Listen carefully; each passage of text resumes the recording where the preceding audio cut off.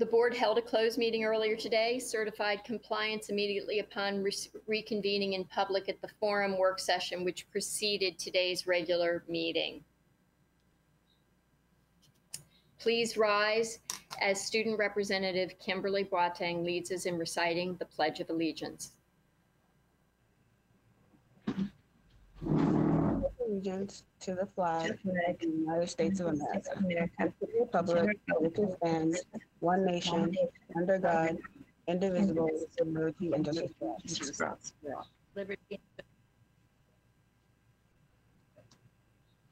Now for a moment of silence.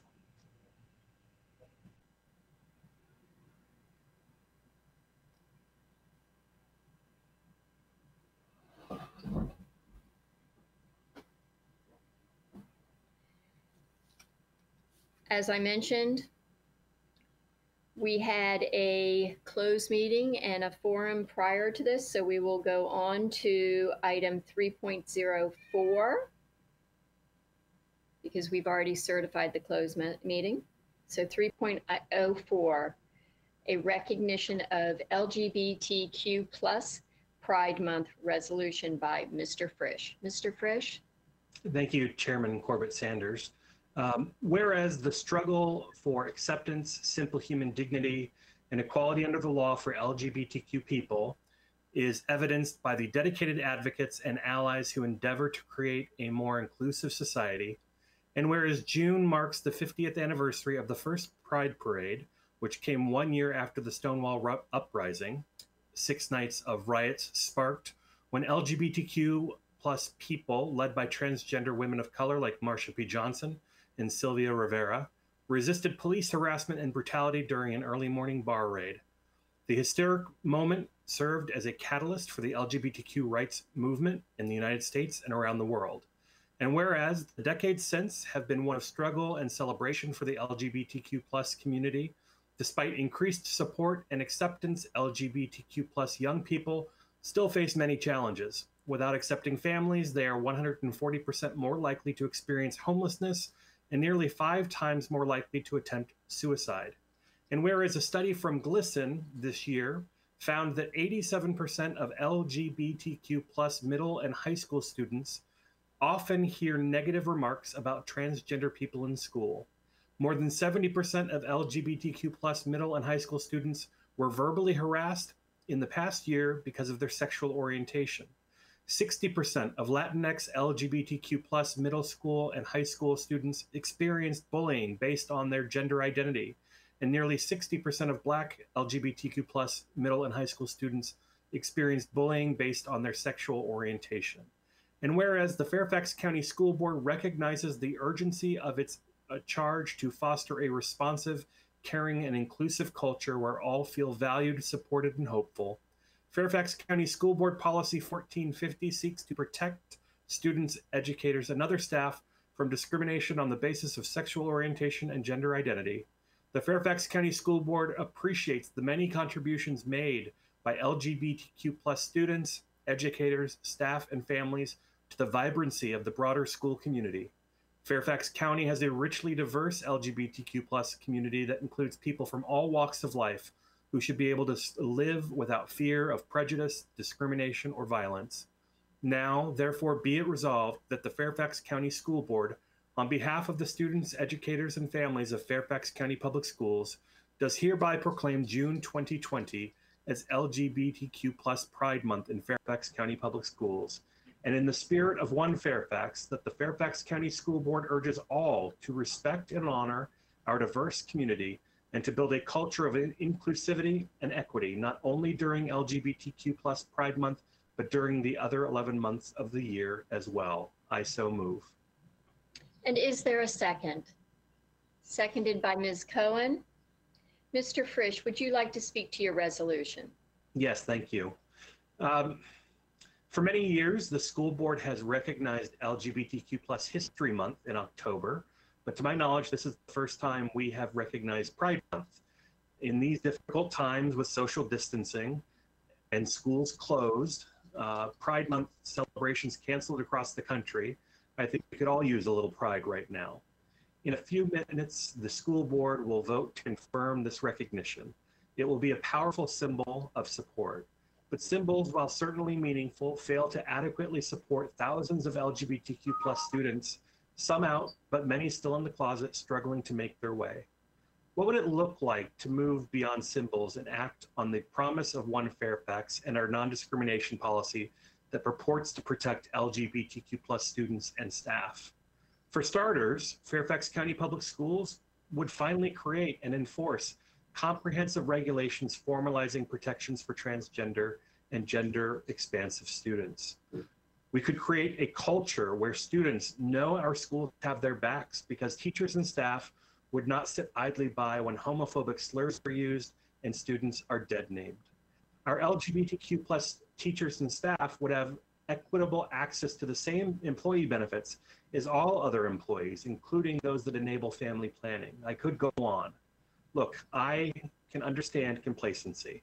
Our schools are so much better than they were when I was a frightened, closeted high school student in the late 19... But being better is not enough. Students are still suffering. I have met with virtually every GSA club in the county. At school after school, I have heard heartbreaking stories from students who lack the support that they need, not only at home, but in our schools as well. Every day is an opportunity for this school board to do better. In many ways, Fairfax County Public Schools have led the state when it comes to supporting our LGBTQ plus students. I hope the school board's past work will inspire us to act boldly in the future to do even more. I hope we will demonstrate the urgency our LGBTQ plus students so desperately deserve. And I hope when we celebrate Pride Month next year, we will still be seen as a leader on these issues because we have finally adopted regulations that protect transgender and gender expansive students. In the months ahead, the 12 of us have an opportunity to do the right thing and show pride in action. For the sake of LGBTQ plus students, staff, and families, I hope we will seize it. Thank you. Thank you, Mr. Frisch. Ms. Cohen, would you like to speak to your second? I would, thank you. Harvey Milk once said that all young people, regardless of sexual orientation or identity, sorry, I was pushing the button. Harvey Milk once said that all young people, regardless of sexual orientation or identity, deserve a safe and supportive environment in which to reach their full potential. Here in FCPS, our own school board has not always been able to speak with one voice about our LGBTQIA students, but today is not that day. Whether you are gay, bi, pan, genderqueer, non-binary, gender non-conforming, trans, or any shade of the rainbow, we are glad that you are here. You belong in FCPS. We want you to feel supported as you navigate your way through your life and through our doors. We know it is often terrifying to be able to express who you really are. And we want you to know that we believe your school should be a safe space for you. We know that helping you feel safe starts with having a school board who values you. So if any school board members have ever made you feel othered or less than, I'm so sorry.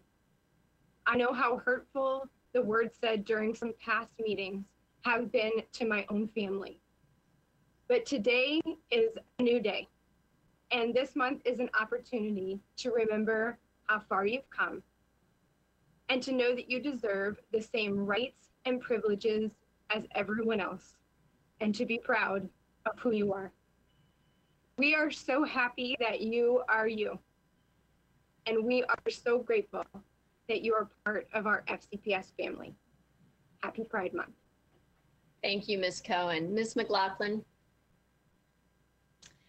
Yes, thank you, both Mr. Frisch for those eloquent words in the resolution.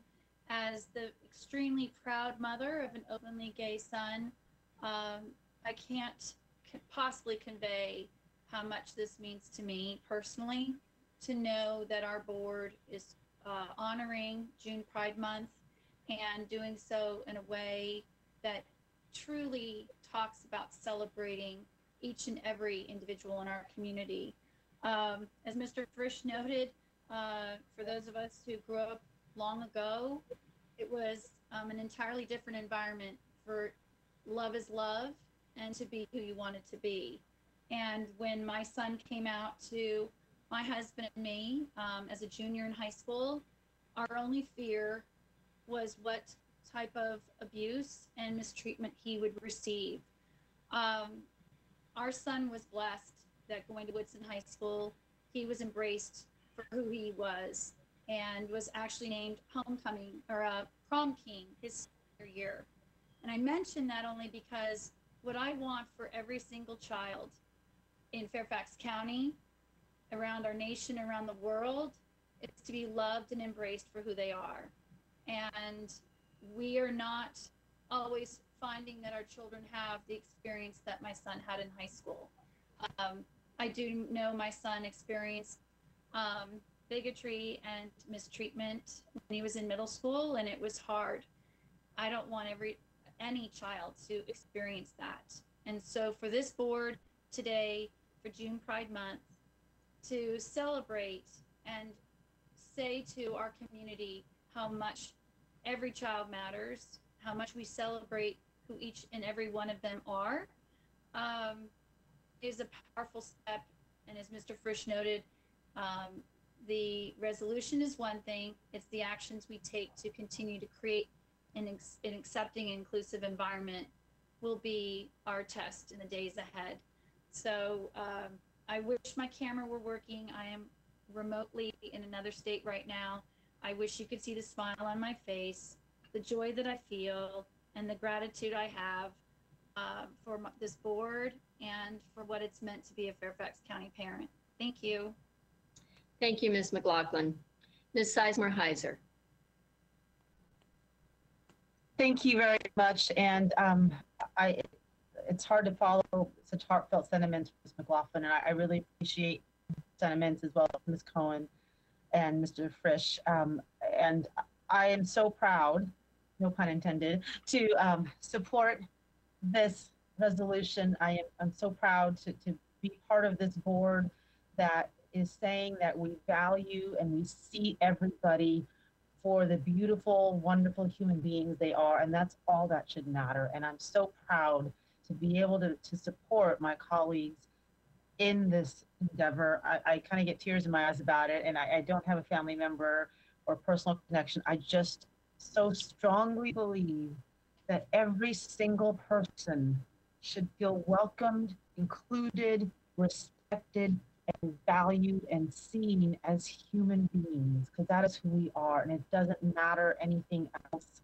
That's what matters first. So I just wanted to say thank you to my colleagues for this resolution. Thank you for the heartfelt words I've heard before, and I just want all of our LGBTQ plus students and staff to know that I personally, and I believe my colleagues also, are committed to making sure that you are valued and respected as human beings that we love and we want in our schools, and your diversity and who you are so very welcomed.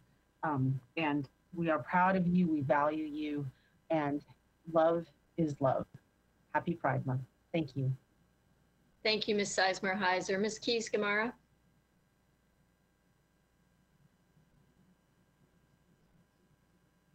I'm sorry it's taken me so long. I just want to join in saying Happy Pride Month to everyone.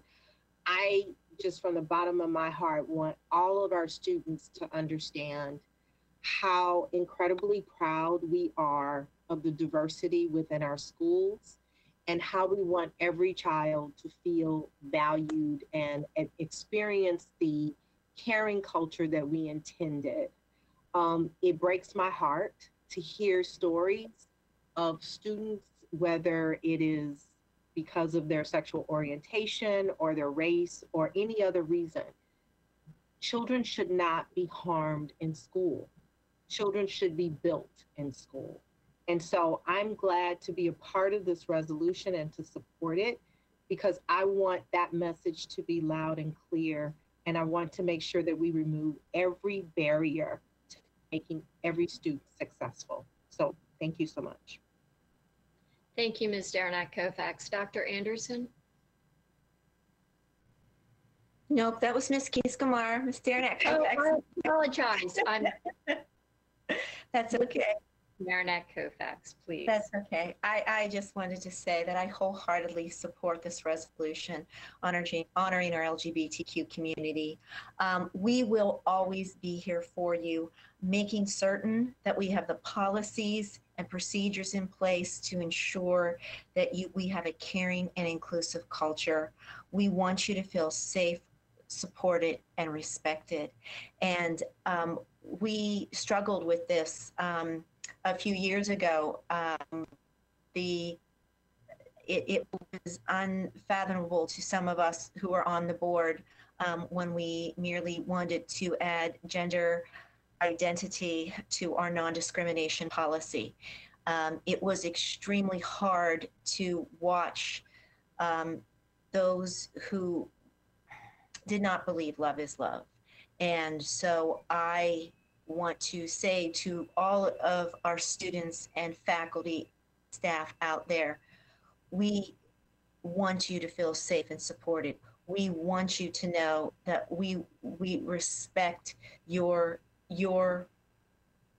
ability to love whomever you want, and please understand that as we move forward in this process, we will continue to listen to you, to care for you, and to make certain we have the policies in place that continue to make you feel welcome inside our community, whether you're teaching or whether you're a student. So happy Pride Month, and thank you, Carl, for bringing this forward.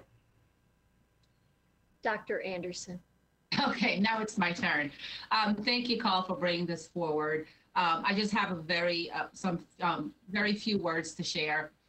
But as a former teacher and principal, my approach to students and to school has been embedded in two main tenets, which is one, provide all students with a sense of safety, with a safe environment, and two, educate them so that they all can fulfill their potential. I want for all of our students what I want for my two children, which is acceptance, inclusion, support, being valued, the feeling that they matter, the feeling that they're able to contribute in a meaningful way, and the feeling of not being invisible. It is with this in my heart that I wholeheartedly support this resolution, because that is a very basic thing that we can do for our students. And when we say all, we mean all. My theme for the past couple of weeks has been a call to action. And so I thank Mr. Frisch for bringing this to our attention, for us to take action to ensure that what we say we want for all of our students is exactly what is happening for all of our students. So I wish you all a happy Pride Month. And again, I'm in great support of this resolution. Thank you, Dr. Anderson. Ms. Pekarsky. Thank you. I also wanted to wish our community a happy Pride Month. And I would like everybody to know my commitment goes beyond just helping to create an accepting environment in Fairfax County for all our students and staff, but also an environment where we appreciate and realize that it's not just acceptance, but it's a valuing of who our students and staff are that really makes us better, and it makes our communities better because of who you are. And I too, I'm not one for many words, as some of you know, and I like to see action, and I look forward to taking these sentiments and making them into policies and actionable items and expectations. So we are a place where our kids never feel othered, our teachers never feel other, but rather valued for what they bring to our school communities. So thank you. Happy Pride Month. Thank you, Ms. Pekarsky. Ms. Tolan. Yes, as someone with a family member that I love dearly and watched for many years with LGBTQ issues, I am proud to stand today with my colleagues to say that everyone is welcome in FCPS, and happy Pride Month. Thank you, Ms. Tolan. Ms. Omesh.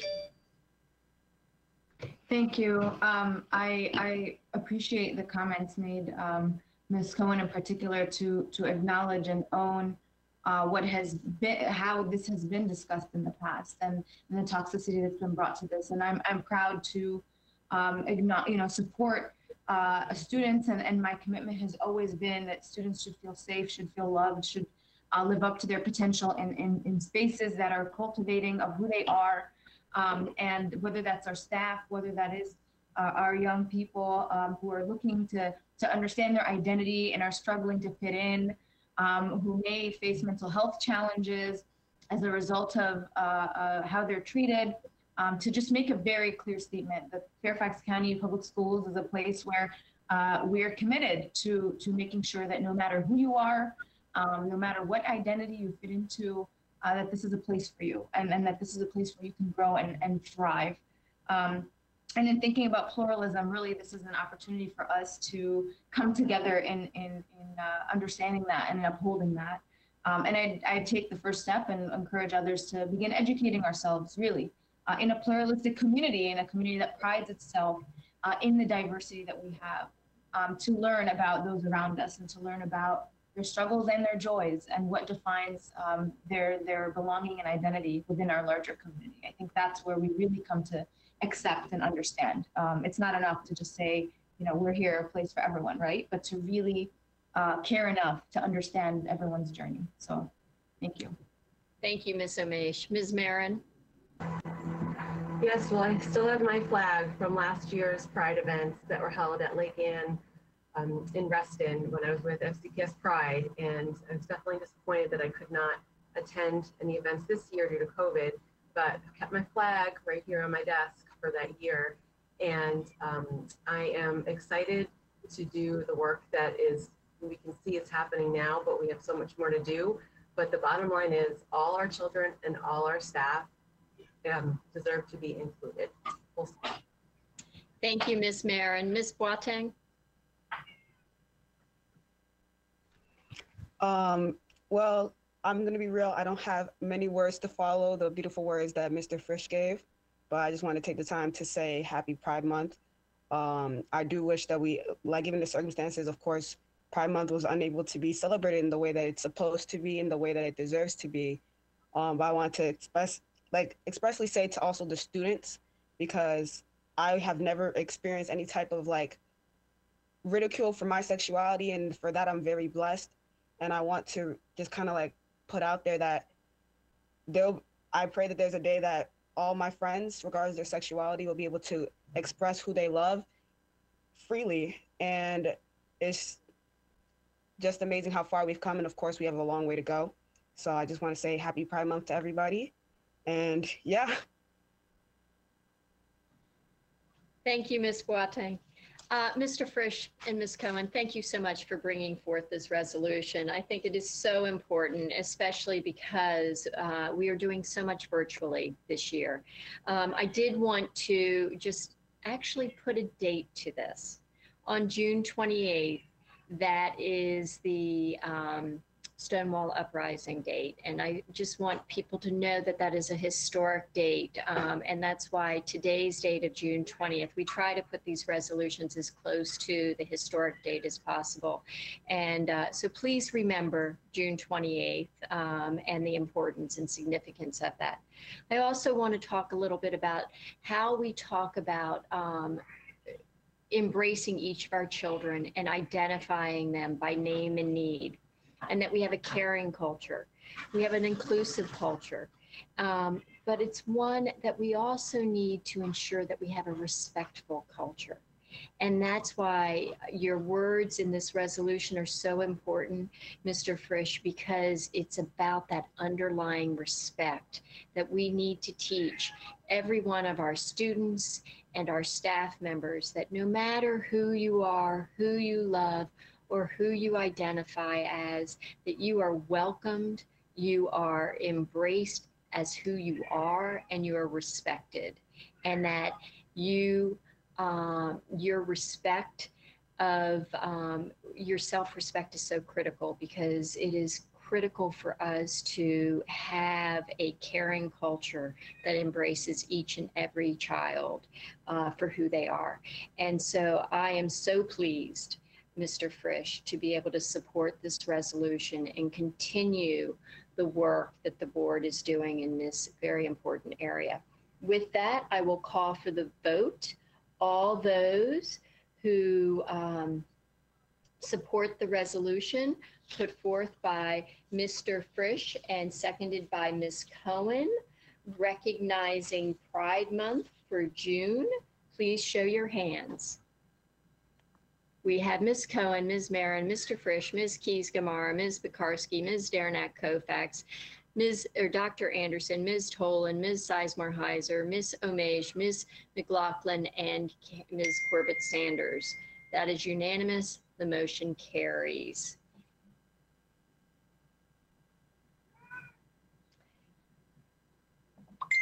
I now call on Ms. Derenak-Kofax for a resolution honoring Student Representative Kimberly Boateng. Thank you, Madam Chair. I am honored to be reading this resolution.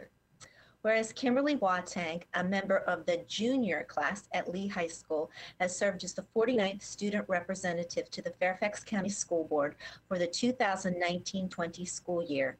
And whereas Kimberly has participated in the work of the school board, attended meetings and special functions, and contributed helpful observations as well as the student perspective to discussions of issues before the board. And whereas she has advocated for providing assistance to at-risk students, focused on school workload and the impact of student health and well-being, and advocated for punishment reform. And whereas Kimberly has been a member of the Technology Student Association, International Club, Marching Band, Jazz Band, and Winter Guard, Minority Student Achievement Committee, and the NAACP, as well as being a member of the Math and Music and National Honor Societies, all while carrying a course load including IB Spanish, IB English, IB History of America, IB Chemistry, AP Calculus, BC, IB Theory of Knowledge, IB Anthropology, and Econ and Personal Finance. And whereas she has served as an advocate for all students in Fairfax County during her tenure as school board representative and has provided capable leadership, focusing on the importance of education and keeping students' needs foremost in all of our deliberations. Therefore, be it resolved that the Fairfax County School Board acknowledges the service of Kimberly Boateng during the 2019-20 school year, expresses its sincere appreciation for her contributions, and extends its best wishes for a bright future with promise. I so move. And I will second that because I represent Ms. Boateng. She is my constituent. So Ms. Derenak-Kofax, would you like to speak to your resolution? I will, and I can see Kimberly, your face there now, and I want to tell you what a pleasure it has been working with you this year. I recall our first meeting at that Starbucks across the street from your high school, and all the things we talked about, we discussed that you wanted to work on this year as our school board student rep. And I've watched you not just grow, but blossom in this role. I know your family, all of your teachers, and all of those in the broader community who have watched you in this role are so, so proud of you. And we know that so much you've accomplished this year.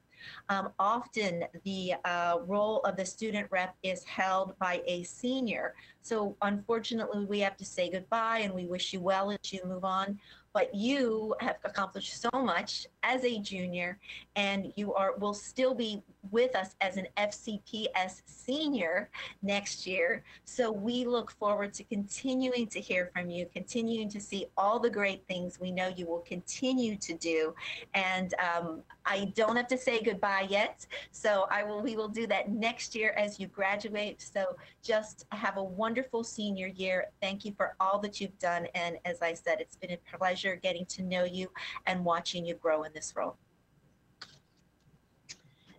Thank you, Ms. Derenak-Kofax. Kimberly, what a pleasure I think it must have been your favorite meet spot because I too met with you the first time at the Starbucks, and then Miss Keys Gamara joined us. It was such a lovely meeting. And I was so inspired by your wisdom, your sense of humor, and your passion. Since then, I've gotten to know you so much better, and I am so proud to be able to say that Mount Vernon is proud of you. You are just an amazing young woman. You're an excellent advocate. You ask great questions, and you are a fierce defender of what is right. That fierce defense of doing what is right is not only in how you engage in the policy work that you have been engaged in, but you're also a fierce defender of your sister. And for those of you who don't know, Kimberly actually has a twin, and she's a charming twin. But that special bond between twins is something that nobody understands unless they too are a twin. And because of how different you and your sister are, I think that's made you that much more passionate about making sure that everybody's point of view is represented and that you're constantly looking for innovative solutions as you identify challenges and problems in our school system, in our community. And it is just so exciting that you're going to still be around. And it's even more exciting that you're going to get a diploma with a new name on it. So bravo. We are just so pleased to have had you serving as a representative of the students on this board. And we know that you will continue to stay engaged and come back and challenge us. So thank you. And now I know every single member of this board wants to speak. And I am going to start with Ms. Keys Gamara. Thank you. Well, I want to start by thanking Kimberly for being with me last night in my student town hall. She was my co-moderator. I suspected in the beginning that I might get kicked out.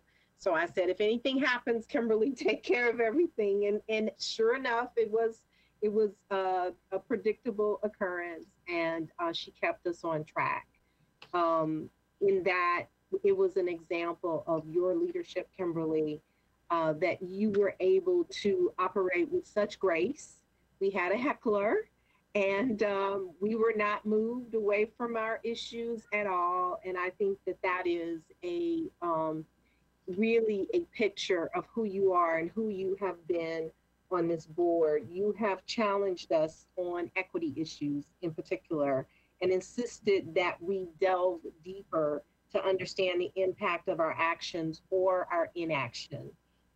You have witnessed the best of times in some of our accomplishments, such as changing the name finally, but also the worst of times where people have come and said hateful things, totally disregarding that we represent a school system of young people and that their hearts and minds and their tenderness and innocence needs to be respected. And so I was very proud of you, as in some of those moments you let us know, excuse me, I shouldn't be listening to that kind of foolishness. And you're exactly right. But as a school board, we are here to do our very best to protect our students. You sat stoically when you heard those comments, but you never ever gave up, and you provided us insight into the harm of delayed action, into the harm of misspoken words, into the harm of perhaps not delving as deeply as we can. So I want you to know that I will continue to be thinking about you and the challenges, how you challenge me as I made comments about any type of inappropriate behavior toward a child, really gets me ready to go to the mat. And I'm so glad to have had the opportunity to get to know you. You have made us better.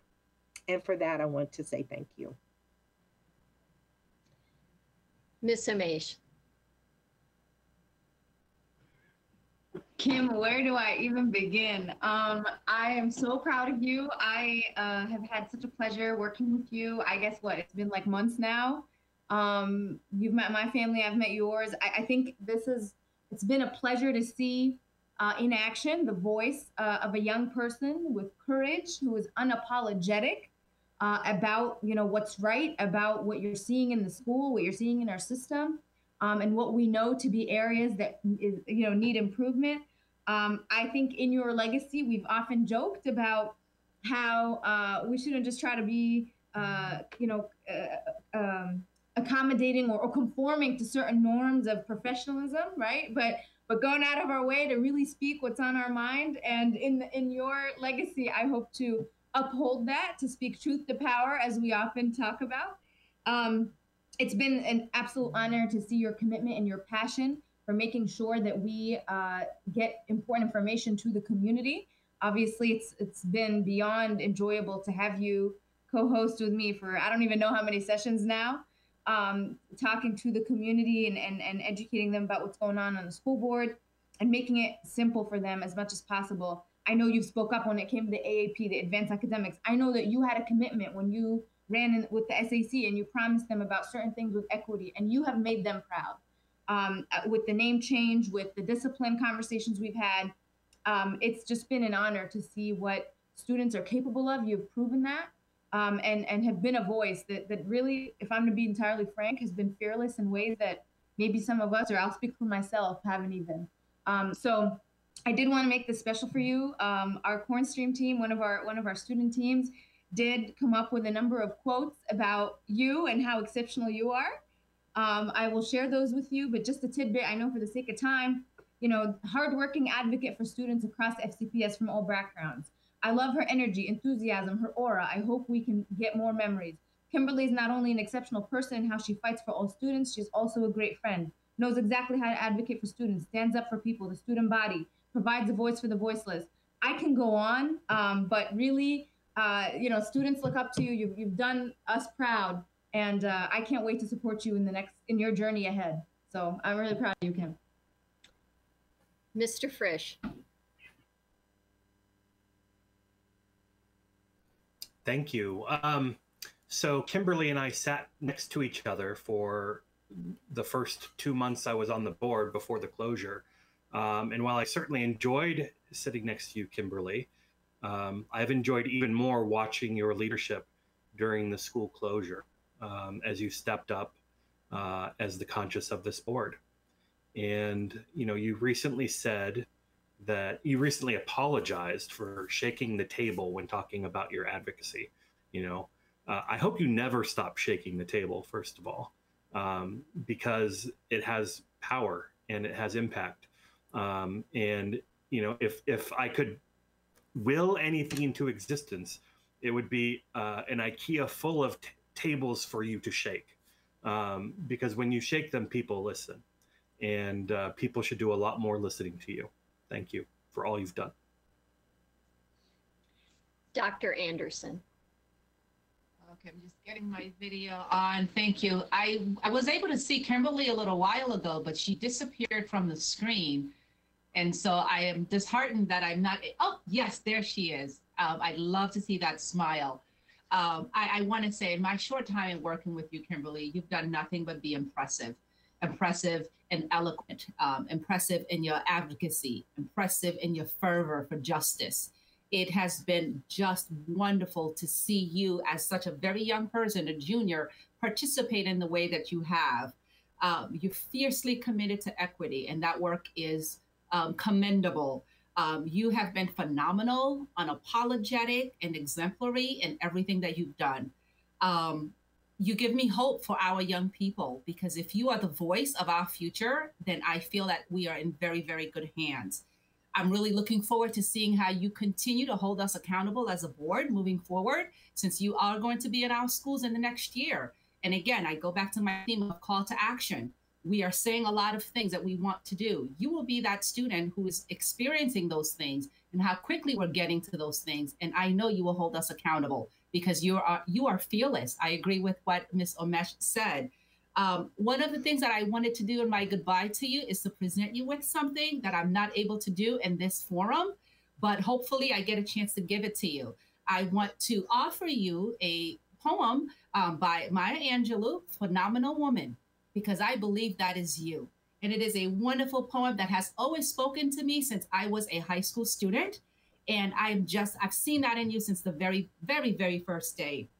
I do want to take liberty, even though I know time is of the essence, not to read the entirety of the poem, but to one piece that I think really fits well here.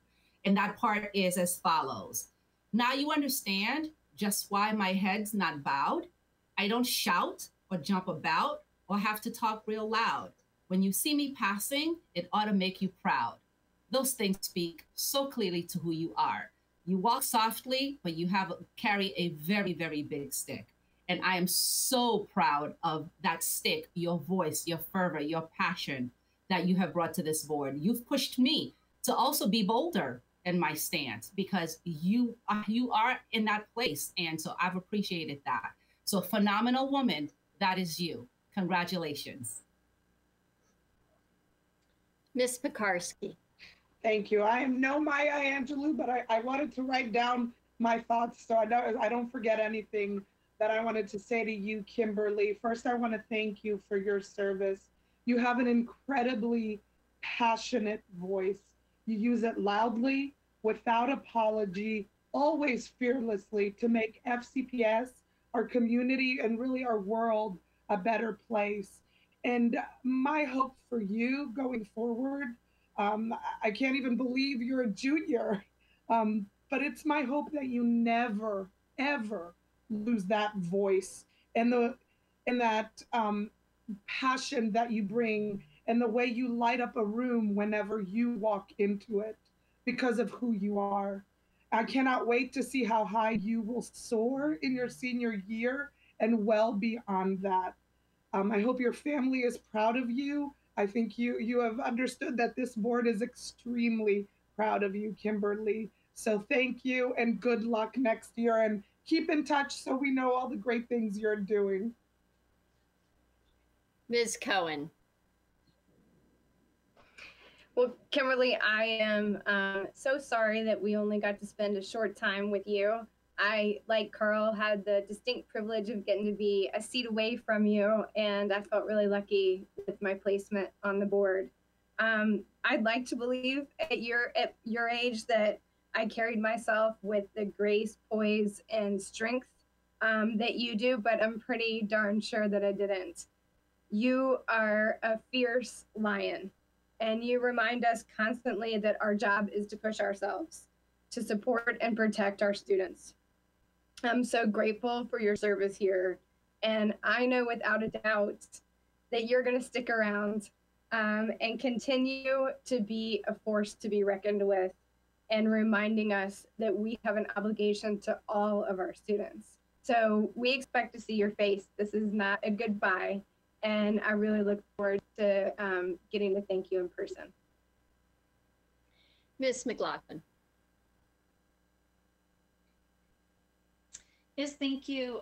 Kimberly, I'm sorry my video is not working because I would love to not only see your beautiful smile, but for you to see the smile on my face as I share with you how much I've enjoyed working with you this past year.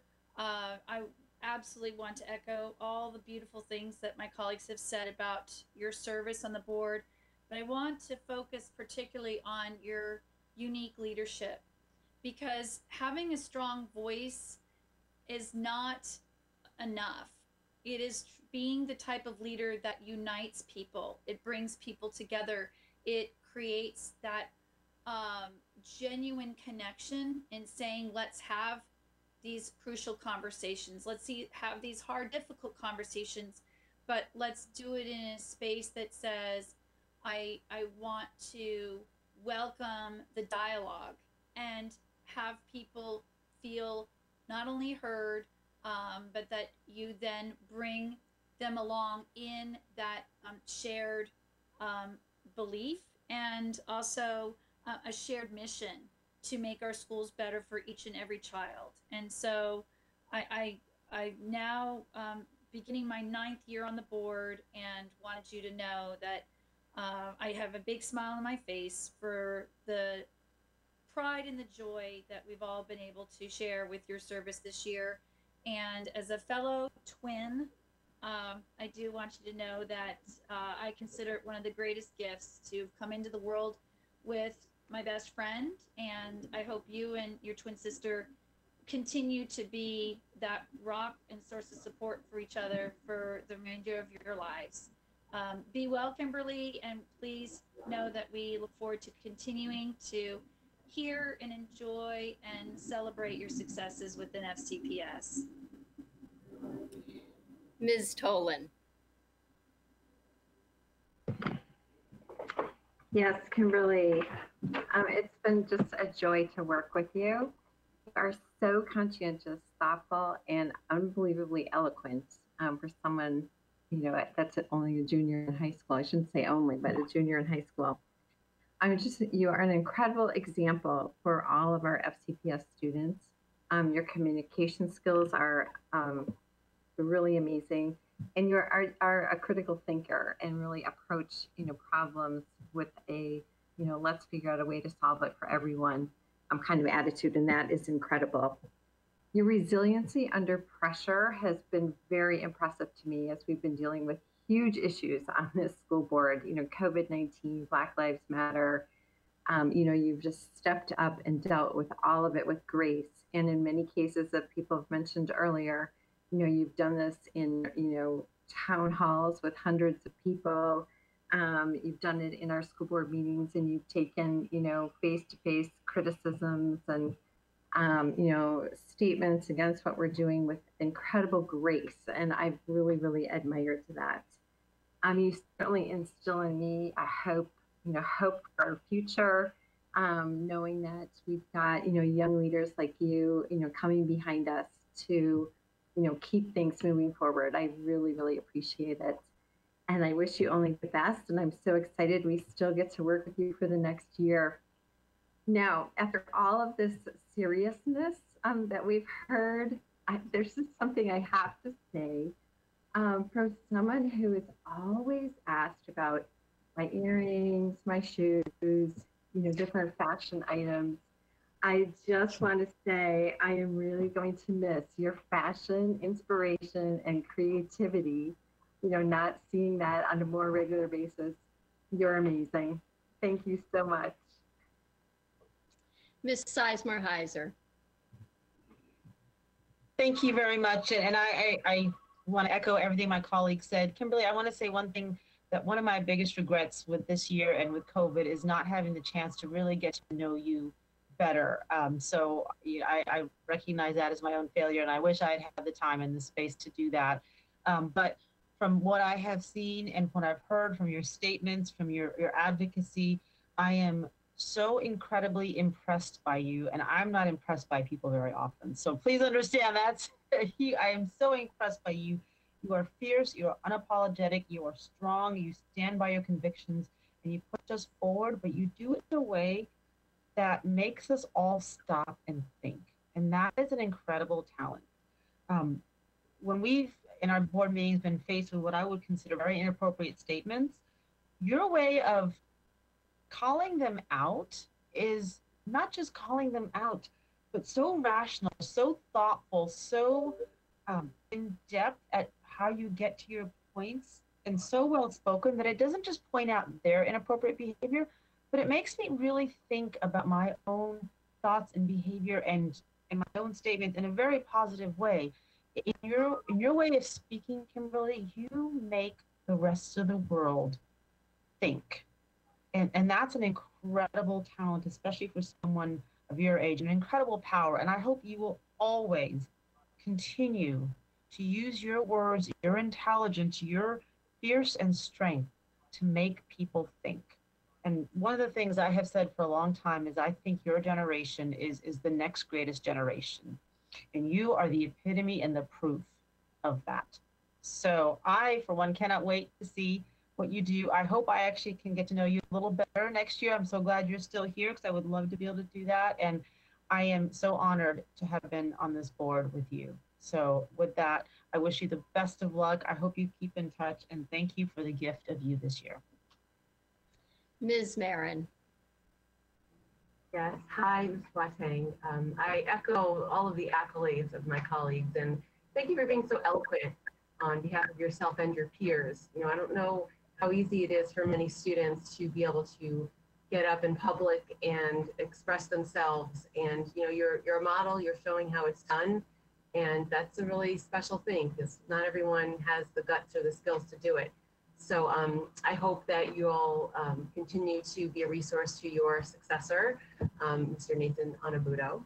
And I hope you have a great year in your newly named school and feel so much pride when you walk through the doors there and know what you helped to achieve. And you have a really bright future. So I say think about the skills and the things that you want to obtain and accumulate to help you get to where you want to be, but of course, the joys in the journey. So have fun. And thank you so much. I look forward to being in touch. And with that, I'm going to call a vote. All those in favor of the resolution honoring Kimberly Boateng, please show your hands. Ms. Cohen, Ms. McLaughlin, Ms. Marin, Dr. Anderson, Ms. Omej, Mr. Frisch, Ms. Derenak-Kofax, Ms. Pekarsky, Ms. Tolan, Ms. Sizemore-Heiser, and Ms. Corbett-Sanders. Ms. Keys-Gamarra?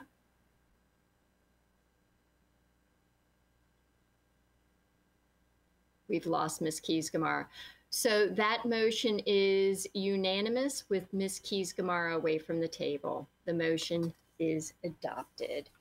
Now, Ms. Boateng, would you like to say a few words? Oh, yes. Anyone who knows me knows I'm not the best with accepting compliments. So this was a lot. I have more that I'll probably say like later in my student rep matters, but like this was truly amazing, an amazing experience. It was a complete honor to serve on the board. And also while I'm here, I want to show you guys the pretty little plaque I got. I'm not sure if you guys can see it well, but it's beautiful. It's gorgeous. I got it in the mail like 2 days ago, and it'll be going like front and center so that whoever comes to my house can just see it. And it's just been wonderful. And I'm a crier, so I'm trying not to cry. So just want to say thank you for all your kind words, all your encouragement, all the affirmations. It means the world to me. It is our pleasure. And if you need a video submission for recommendations for college next fall, I think you have about a 25-minute one here that you can just have them send off and say, see how wonderful I am, because you have a lot of cheerleaders for all the great stuff that you've done. The next order of business is citizen participation. Tonight, 14 citizens have signed up to address the board, and we also have one video testimony. Speakers are requested to limit their remarks to no more than 3 minutes. The school board will not hear statements involving issues that have been scheduled for public hearings, such as capital improvement program budget and boundaries. Complaints regarding individual students or school-based employees should be directed to the appropriate school principal or other school official. Speakers should refrain from using personally identifiable information in connection with an individual student. Speakers are expected to deliver their comments with the decorum and respect appropriate to the conduct of the public's business. Thank you for your cooperation, and thanks to those who have come to speak to us today. Our first speaker is Dee Isiad.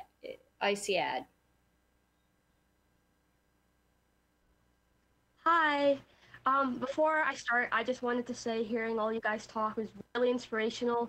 And I actually know Kimberly personally. So Kimberly, I think on behalf of all FCPS students, thank you for everything you've done. And you're a really great friend.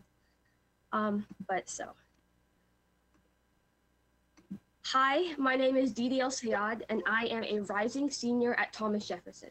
Our FCPS deputy superintendent has already heard from me.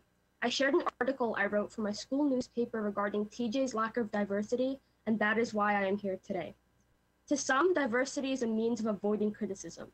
To others, diversity is stealing from more qualified races. But to me, diversity means that I belong. Diversity is needed to have a healthy and mature community. Diversity is a mixture of races and cultures and religions and genders and mental abilities and more. Diversity is embracing our differences and learning from each other. Less than 2% of TJ is Black. We need diversity at TJ. But if you don't believe me, let me tell you what chaos ensues when diversity isn't present. Black people are less talented. Black people are less academically motivated. Black people are less qualified than other races to be at TJ. These are direct quotes from students here at TJ. The quotes are racist, yes, but how do these students know any better when they couldn't learn from other minority students in an advanced academic setting? Lack of diversity fosters prejudice. How are minorities impacted by a lack of diversity? My brother is an example. He was not admitted into the AAP program in elementary school. Now his attitude as a teenager towards advanced classes is, I can't handle it, I'm not smart enough. Lack of diversity shatters self-esteem of minority students. I want to embrace being Black. I want to embrace being a girl and being a Muslim and everything else that makes me me. But I can't do that right now because embracing these differences at TJ means embracing that I'm an outcast. I've been an outcast since 3rd grade when I was one of 2 Black students in my AAP class. Now I am one of 6 Black students in my graduating class of 470. TJ is less than 2% Black. Minorities are severely underrepresented in AAP and as a result lack the confidence to take on a more rigorous education. I do not fit in at TJ, but I am not alone. Many of us feel like we don't belong. There is a reason why TJ is less than 2% Black, and it's not just the admissions process. It's because the AAP system has failed us. AAP fails minorities, it fails low-income students, it fails students with disabilities. AAP fails non-privileged students from 8 years old. In honor of the Black Lives Matter movement, in honor of Pride Month, in honor of National Aphasia Awareness Month, in honor of all those boys and girls with dreams that might never come true because they never had a fighting chance, I beg you, make AAP for students with potential, not students with privilege. A meaningful and achievable first step would be increasing diversity in FCPS AAP programs. Make education a right, not a privilege. Thank you. Thank you so much. Victoria Johnson. Hello, I'm her mom. Hi, I'm Victoria. First of all, happy LGBTQ plus month for everybody, Pride Month. I come to you with celebration on my heart, but on my mind, it's a challenge that I want to present. And just hearing everyone speak, you guys are already taking steps in that direction. So I'm talking about more of a global approach where we see it and we feel it. And working in the system, but also more importantly, being a parent, it's not there. So we know that we have a lot of work to do. I want us to use the language of not just our community, but not that it's just their community, but it's our community. We're all a part of this. So I would love the day where I walk into a building and I see that it's a comfort place for all students. One example of that is the flag, a simple flag, whether it's flying in the, beside our American flag or somewhere in our building. But it's not just in the counselor's office, it's in every place a student goes. And that also is not seen, but it's felt. Yeah, so I feel like as a person in the community, especially as a person of color in the community, I feel like it's a double minority. So not only do I have to deal with being a Black girl in America, I also have to deal with being a Black LGBTQ plus member in America, it's just a double minority. Not only do I have to fear about how I'm looked at by, teachers and other peers about my race, also my sexuality, another thing I can't, and I just feel like, what I've heard from other friends and what I've also experienced is just that you always feel kind of like an outcast. You never really feel, like a quote unquote normal person. You never seem to fit the normality of what these students think is, normal, right? So it just feels kind of hard. And I really don't know. I'm all about celebrating and I know how far we've come, but I also feel like we have a lot more to do. And there's just so many things that I know can be done to make us feel so much more comfortable in our schools. But I do want to add, if you notice, it's Pride Month, it's in June, and we're out of school. Now, I know with the virtual learning, it's been very different, but if we look at every year, it's in June. So that's just even more reason why we need to celebrate throughout the school year, whether it's for our Black students. It's not just Black history, we've heard this, it's all of our history. So I just think those steps through CDC meetings. Thank you. Thank you, Ms. Johnson. Azra Nomani. Yeah, hi, can you hear me? We can hear you, Ms. Nomani. Thank you. So my name is Azra Nomani. I'm a former Wall Street Journal reporter who taught journalism at Georgetown University. My son is a rising senior at Thomas Jefferson High School for Science and Technology, and we've been in Fairfax County Public Schools since kindergarten. The #1 priority for families is returning our students to school safely. FCPS and the school board have given parents 2 unacceptable options for our children's education: 4 days of distance learning or 2 days of in-school learning. For a school system with a $3 billion budget, these options are a failure. We are in a crisis, but instead of coming together to prioritize education, our school board is obsessed with partisan political activism and virtue signaling, hijacking our return to school with a divisive agenda that pits people against each other. The school board, our administrators, and activists you will hear from tonight are diverting precious time, resources, and money to renaming schools, removing mascots, and indoctrinating our K-12 students with a polarizing, agenda-driven curriculum fomented by a multi-million-dollar industry of consultants doling out cookie-cutter turnkey programs to activist school boards like Fairfax County. Call it what it is, woke incorporated. They are selling their products under buzzwords like critical race theory, anti-racism pedagogy, cultural Marxism, implicit bias training, and microaggression mediation. These are not terms that I invented. This is a language of divisive activists trying to indoctrinate our students. And when we don't even know how our kids are going to get back to school. And as you illustrated tonight, the FCPS school board has become an echo chamber for the big business of woke incorporated. TJ is a crucible for this activism. A small but aggressive group of alumni activists are hijacking our school with these virtue signaling knee-jerk solutions to increasing the number of Black, Hispanic, and other underrepresented groups at TJ. Their demands include replacing the colonial mascot, the Thomas Jefferson name, and our race-blind admissions process with race-based lotteries and quotas. Their ideas have even included occupying TJ. The alumni now call the idea a, quote, joke, but to us, our children's safety is no laughing matter. We all agree on increasing diversity and addressing racial issues. I'm a Muslim immigrant from India who learned English as a second language and ate free breakfast in school provided to children living in poverty. I'm part of a socioeconomic minority as a single mother. We disagree on solutions. We must build a pipeline to success at TJ and all schools. Instead, our TJ principal sent to our mostly immigrant families of color a letter telling us we had to check our privilege, another divisive rhetorical product sold by Woke Incorporated. A TJ mother who marched for human rights in Tiananmen Square told me she feels like an outcast. I'm having traumatic flashbacks to the Cultural Revolution in China, she said. We must protect our students and families from the divisive snake oil activism of the industry. Thank you, Ms. Nomani. Thank you. Kimberly Adams. Kimberly? Here I am.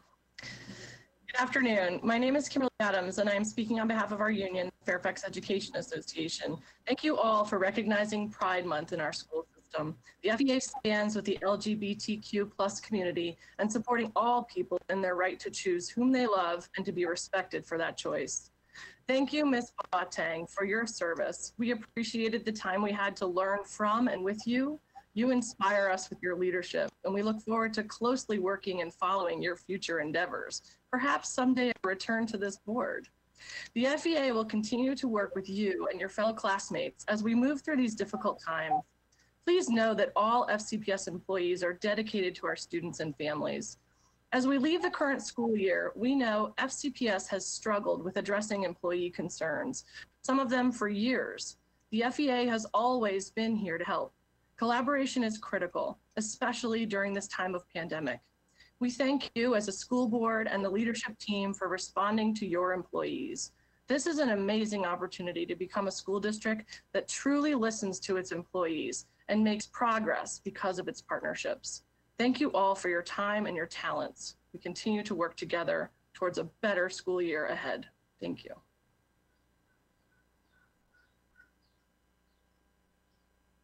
Susan Danowitz. Hi, members of the school board. My name is Kristen Wong, and I graduated from TJ in 2007. Susan Danowitz kindly ceded her time to me. Thanks for listening. As you discuss committee appointments, I wanted to touch on the importance of diversity. Specifically, I'm here today asking you to address TJ's lack of diversity. When I was at TJ, my class had 4 Black students, and to hear that the number of Black students at TJ remains pretty much the same 13 years later is heartbreaking. I don't want any more kids to go through what I had to. I had fond memories of my time at TJ. I received a great education and I met lifelong friends. But 13 years later, the blatant racism that I had to deal with is fresh in my memory. I'll never forget walking down the hallway, hearing 2 white kids throwing the N-word back and forth between each other, only looking a little bit sheepish when they noticed that I was there. I'll never forget the countless times I heard, "Oh, well, you'll get into X school, you're Black." And I'll never forget the many, many insensitive classroom comments. My classmates refusing to see any benefit in affirmative action, or defending Don Imus after he called a group of college athletes nappy-headed hoes. Apparently his right to free speech was more important than my right to live in a world that didn't denigrate my body and my Blackness. The truth is, I don't think my classmates were out to get me, or that they didn't like me because I was Black. It's just that most TJ students are completely ignorant when it comes to issues of race. You can go an entire 4 years at TJ and never directly speak to a Black person. These students are supposed to be our future leaders, and they don't know how to relate to people outside their bubbles. And the diversity problem isn't just an issue of the student population. Diversity among TJ faculty is just as important. I remember in 2005 going on an extracurricular school trip to Atlanta, and the first place we visited was Stone Mountain, the site of America's largest monument to the Confederacy and the birthplace of the modern Ku Klux Klan. This was 2005. I was completely blindsided, and it put a huge damper on what should have been a fun bonus trip. Also, we did not visit any sites related to the civil rights movement, despite being in the hometown of Martin Luther King Jr. Again, I don't think the teacher planned this trip in a malicious way, and I think she just didn't think about the implications of the sites that we were visiting. And I'm sure if there had just been, a little bit more diversity on the faculty, maybe someone would have helped her think twice about having students visit a Klan rally site. And that's the thing about diversity. Like, at the end of the day, it really just comes down to having diverse voices in the room.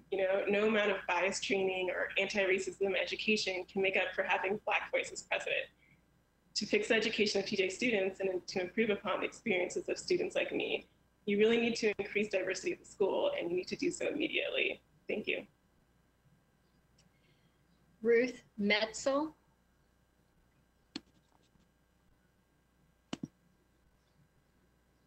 I want to first thank Ruth Metzel for sharing her time with me. My name is Christine Contreras Slaughter, and I'm a Latina class of 2007 TJ grad. I was in 6th grade when I first heard about TJ after being invited to join Quest, a minority enrichment program with the goal of preparing students for the TJ entrance exam. The Quest program introduced me to a world that I had previously been kept out of. I suddenly had new goals, and I knew TJ would be a stepping stone towards accomplishing my dreams. As a participant in the program, I quickly learned that I was not being adequately prepared in my non-AAP class, math in particular. I looked forward to taking the middle school math placement test so that I could finally be placed into a math class that would be at my level. To my surprise, I was told that I was not allowed to take the math placement test, and I was placed into a standard 7th grade math class while I was desperately trying to catch up so that I could have a chance at getting into TJ. I once asked my 7th grade math teacher for help with the topic I was learning about in Quest, and she angrily told me to look it up myself in her college textbook because she didn't know how to do it.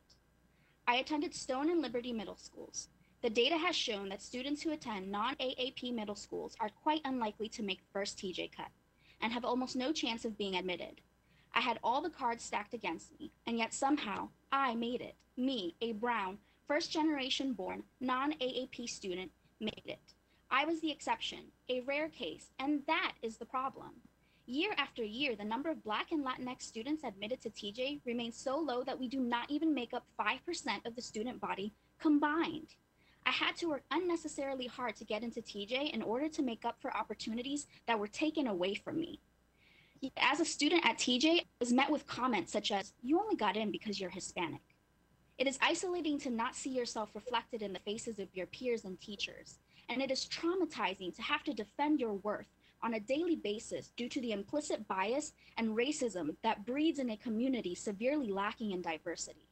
When I expressed concerns about the number of Black and Latinx students admitted and retained at TJ, I received claims from people in opposition to reform that those who work the hardest and are the brightest are the ones who get in. Ask yourself, is it that Black and Latinx students don't work hard enough or aren't smart enough?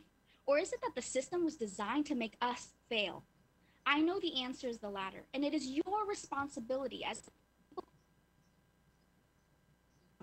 dismantle the current TJ admissions process and the AAP screening process in order to create a new system that will allow all students, regardless of race, ethnicity, gender, or socioeconomic status, to reach their full potential. Give us the chance to thrive. Thank you. Ma'am, could you please provide to the clerk your name and as well as the previous speaker's name and speaking notes, because we have the wrong names registered, but we so appreciate you coming and speaking to us tonight.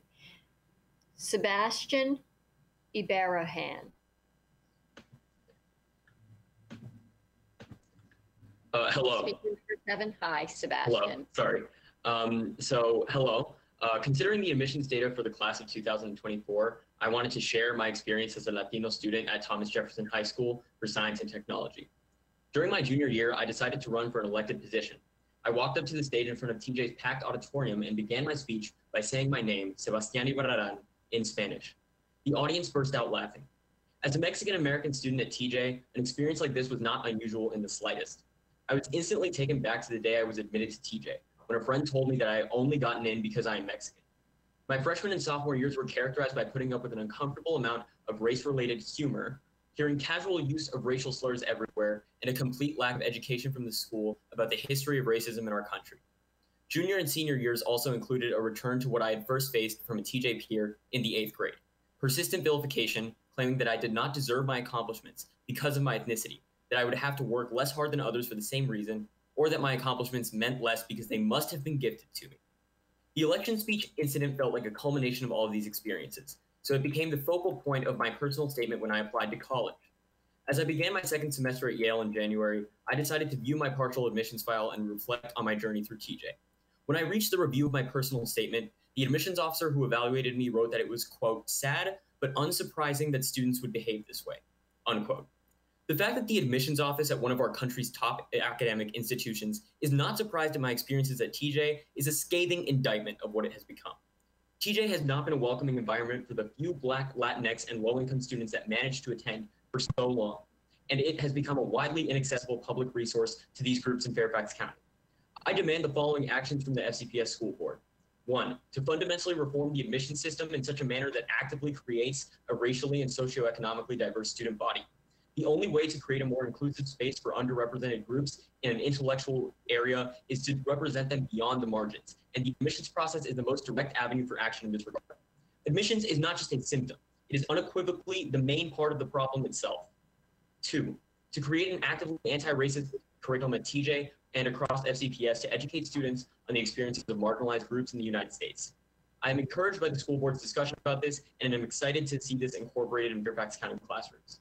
And 3, reforming the AAP program in Fairfax County to improve representation for Black, Latinx, and low-income students. AAP is absolutely one of the largest barriers to entry at TJ, but this should not be a priority only because of TJ. This is a problem that needs to be addressed on its own, and it should not be an alternative, but rather a complement to reforming the admissions process. I believe that every student in FCPS deserves a fair chance to realize whether or not their life's passion lies in STEM. I know the school board does too, so please support these proposals that I have lined out. Thank you. Thank you. Haya Mohanty Ortiz. Hello, my name is Jordan Cosson, and I'm actually sitting in for Chaya Ortiz. So first, let me say thank you to Chaya for succeeding the time, and for the board and everybody else who's listening, please bear with me. A lot of good information has been shared about the LGBT community, so some of what I'm about to say may be a bit repetitive. So again, I already said my name is Jordan Coston. I'm the Executive Director of Safe Space Nova. It's a pleasure being with you here today for during Pride Month. For those who don't know, Pride Month is a promotion of the self-affirming dignity, equality, and increased visibility of lesbian, gay, bisexual, and transgender people as a social group. Pride, as opposed to shame and social stigma, is a predominant outlook that blockbusters most LGBT rights movements. It was initiated after the Stonewall riots were started by two trans women of color, Marsha P. Johnson and Sylvia Rivera. As a state, we've made tremendous strides. Most recently, we've passed the Virginia CARES Act, which extends existing state non-discrimination protections in public employment, housing, and credit to Virginians on the basis of sexual orientation, gender identity, and several other characteristics. This is great news. As I'm a gay man, I'm glad to hear it. However, there's work to be done. Based on a 2015 Youth Risk Behavior Survey from the CDC, that's Center for Disease Control, of surveyed LGBT students, 10% were threatened or injured with a weapon on school property. 34% were bullied on school property, and 28% were bullied electronically. Those issues still exist. How do I know? Because of the work I do with PFLAG and Safe Space Nova. We work with young LGBTQ youth who continuously feel bullied and tormented, not just by their peers, but by other adults to include teachers and administrators as well.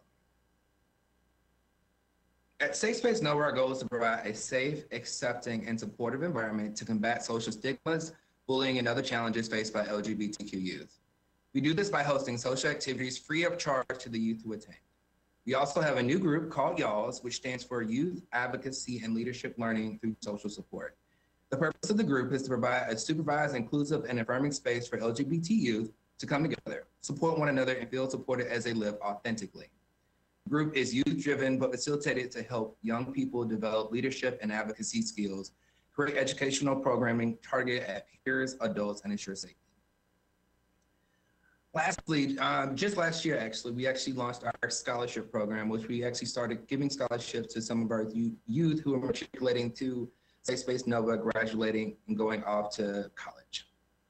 Our target age group is 14 to 18 years old across all of Northern Virginia to include the city of Alexandria, Arlington County, Fairfax County, Prince William County, and Loudoun County. So why am I here? I'm here to say that Safe Space Nova is here. We've been here for the past 4 years. We exist, and we want to partner with the high schools and with the school boards to let the students do. Thank you, Jordan. Please provide your information and your remarks to the clerk, and we'll make sure the whole board has your information. Okay. Davina Johnson.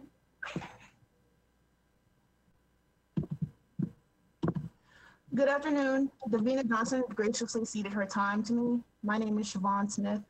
I'm a math teacher and an equity lead at West Potomac High School. I'm also the co-president of FCPS Pride and a board member of Fairfax County Anti-Racist Minds.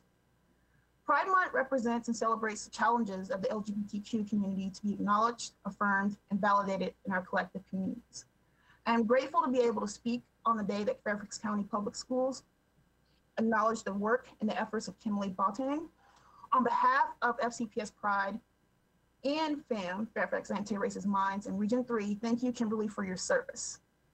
Both as an educator and a member of FCPS Pride and the FAM, I would like to recognize, validate, and affirm those efforts today because I can, and society at large never can't, and society at large never seem to let go of my own intersectionality.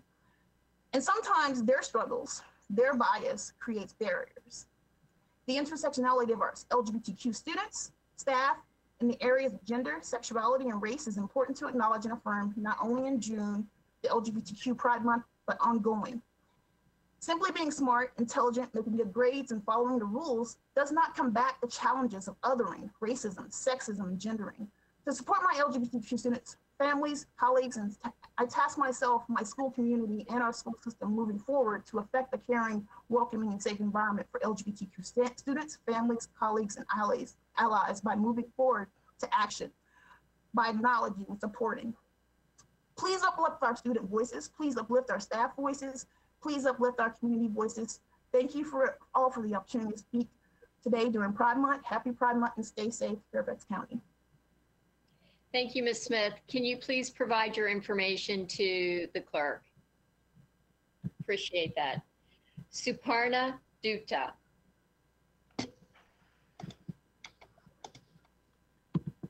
Good evening. Can you hear me? We can hear you. Okay, I'm trying to share my video. It's not letting me, but that's okay. I thought I was too busy to speak at a school board meeting, but recently there's been a rash of emails sent from Superintendent Scott Braband, the high school principals, and members of this board. Some were about options to resume the next school year, while others self-righteously told me to check my privilege and prepare for curriculum changes. Today, I did not hear a single remark from the school board about raising academic excellence. And it is a school board, right? An email on Tuesday listed options for next year, including 4 days of online instruction or a minimum of 2 days of in-school instruction and independent study for the rest. Last quarter, there were ongoing technical problems with the school platforms, and often teachers and students would have to leave the classroom and reconnect. With already short instruction time, it didn't help when a teacher couldn't get into class until 5 to 10 minutes after the start time.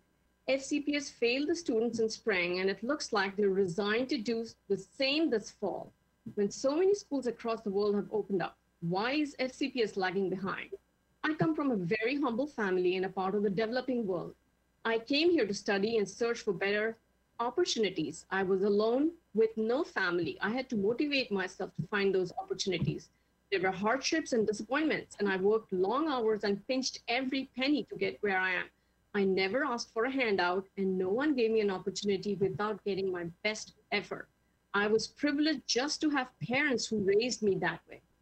From their modest flat in a hectic, congested city on the other side of the world, they are shocked by the things you now say about us in your emails and the transformation you promise is coming.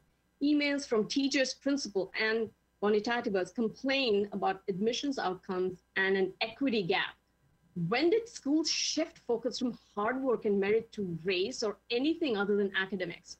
This is not the America I immigrated to or want to see for my kids. In my child's admission year, only 19% are white. Is TJ's admission policy biased against whites? The principal's logic says so, but I don't believe it. The public schools seem bent on pitting one group of people against another and making children feel the brunt of it.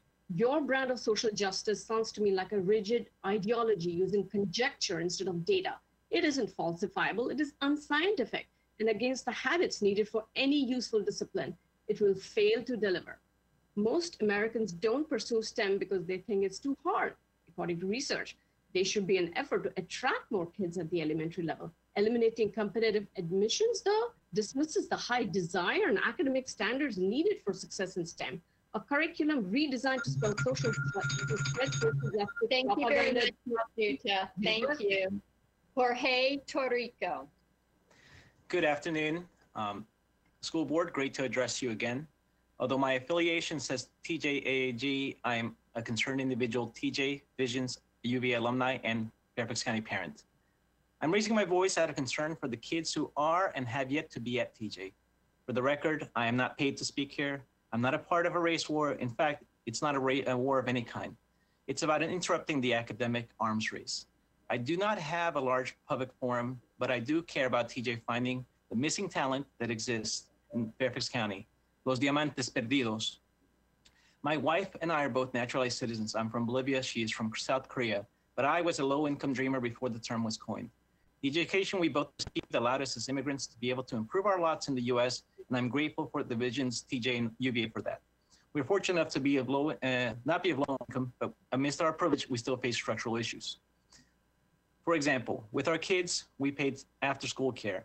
And even when we wanted them to participate in local activities, put on by the local PTA, those were hard to attend. Not just because we were paying $1,650 per month already, but then also the cost for each of those potential activities.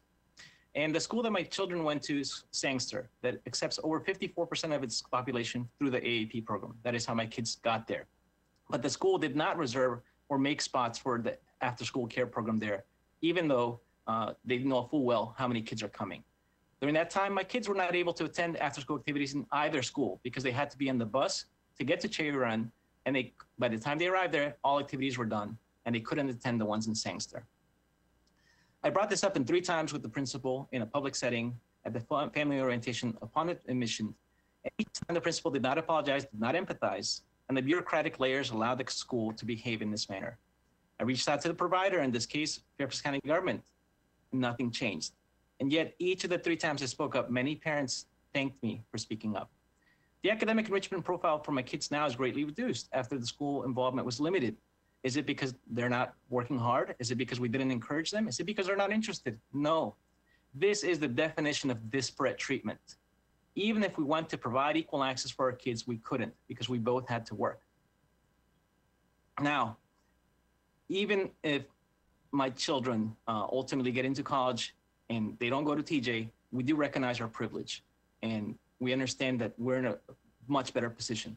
But I want to speak for the people who can't, the people who don't have that option.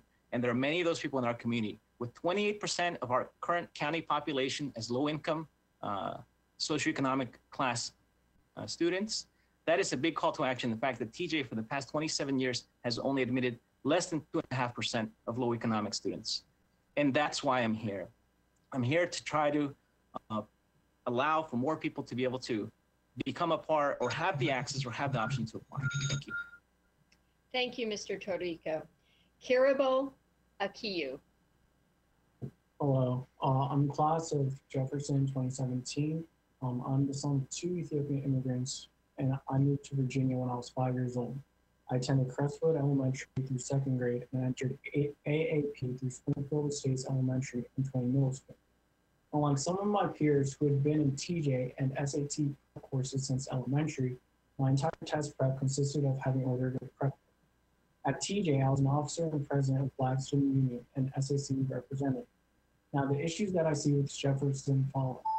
First, many people claim that TJ has a meritocratic admissions process. I would argue the opposite. The current admissions process is biased to those who can afford TJ test prep courses. Additionally, a large percentage of Jefferson students come from a small chunk of eligible middle schools, and they have access to clubs like TSA or Science Olympiad, or they can attend STEM summer courses, and they are able to leverage this experience in their admissions packet. The current process implicitly benefits the wealthy and excludes the poor, hence the annual 2% or less free reduced lunch percentage. Now, to some of my personal experiences at Jefferson. Countless times my peers said I only got into TJ due to being Black, despite the process being supposedly race-blind. In my 4 years as part of the Black Student Union, I tried to educate and advocate for Black voices. Many of my non-Black peers would refer to Black students as not really being Black and make snide affirmative action comments towards them. Blackness is seen as nothing more than an advantage for college admissions and is ignored when trying to address real issues. This is not even to mention the rampant use of the N-word and other racial slurs during my time at the school. Efforts by the BSU to educate the student population were never taken seriously. The environment itself, which has come about from a lack of diversity in admissions, has caused undue additional stress upon Black students. In my freshman class alone, 2 out of the 6 Black students didn't return for their sophomore year. Students were not the only ones who were racially insensitive. During my freshman year, I asked a teacher a simple question regarding where to sit in the classroom. She yelled at me, "What a stupid question. Someone must have taken the TJ test for you," insinuating that I didn't belong. I was also a student who was on free or reduced lunch for most of my time in FCPS.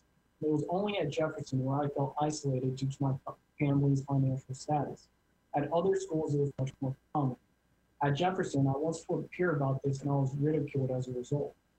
Jefferson caters to the wealthiest families and has become a place for wealthy parents to fast track their children to a successful and high-paying STEM job. I believe TJ and FCPS have been so reluctant to alter the admissions process because of the success of the school in national rankings. However, as it stands, students that graduate from TJ don't fit FCPS's portrait of a graduate. Thank you, Mr. Akiu. We appreciate it. Thank you. Joseph Kim. Hi, is my audio working? Yes, it is. Hi, my name is Joseph Kim, and I'm a 2018 graduate of Thomas Jefferson High School for Science and Technology, and I'm currently a student at the University of Illinois at Urbana-Champaign. For the past 3 weeks, the topic of racial diversity at TJ has been at the forefront of the minds of hundreds of alumni, parents, and students. Unfortunately, the inequities in the TJ system have not been relegated to the past 3 weeks, and this has been a problem ever since TJ was founded in 1985. In its entire 35-year history, TJH-SST has never had more than 9.4% of its student population be comprised of Black and Hispanic students. In the last 20 years, that number has hovered at about half of that maximum. But at this point, we're all well aware of what the problem is. The outcry makes that very clear. What we need now are real solutions. A fellow alumnus, Justin Boo, and I have been working hard to find bold and effective solutions to address the problem of diversity at Thomas Jefferson. After poring over dozens of studies, court cases, and news articles, Justin and I have written a full 26-page report of the history of racial injustice in TJ admissions with data and evidence-backed proposals for change. We'd be more than happy to present our findings to any and all members of the school board, but I'll do my best to present some of the key ideas now. The research and examples of other selective high school systems across the country show that admitting students from a top percentage of each middle school will be the most effective admissions process for promoting diversity at TJ. More specifically, offering admission to the top 15% of applicants from each middle school will open the door for students from more diverse and underrepresented communities. The problem, however, isn't entirely isolated to the direct admissions process. Steps need to be taken to promote inclusivity at all levels, including AAP outreach. During the last school year alone, Black students were 32% underrepresented in level 4 AAP. Hispanic students were 61% underrepresented. As a major gatekeeper to admission success, this is unacceptable and needs to change. And after hearing all the testimonials, even from today, from Black and Hispanic students and alumni concerning the inhospitable environment at TJ, it's clear that steps need to be taken to help support BIPOC students within TJ as well. Active learning techniques alongside mental health and stress management intervention programs have been shown to decrease the course failure rate of underrepresented groups in STEM by nearly half and increase feelings of belonging and emotional satisfaction. Anti-racism and imposter syndrome awareness workshops need to be implemented immediately as well. It's not enough to help Black students just get past the admissions process. We need to create an inclusive atmosphere for all students.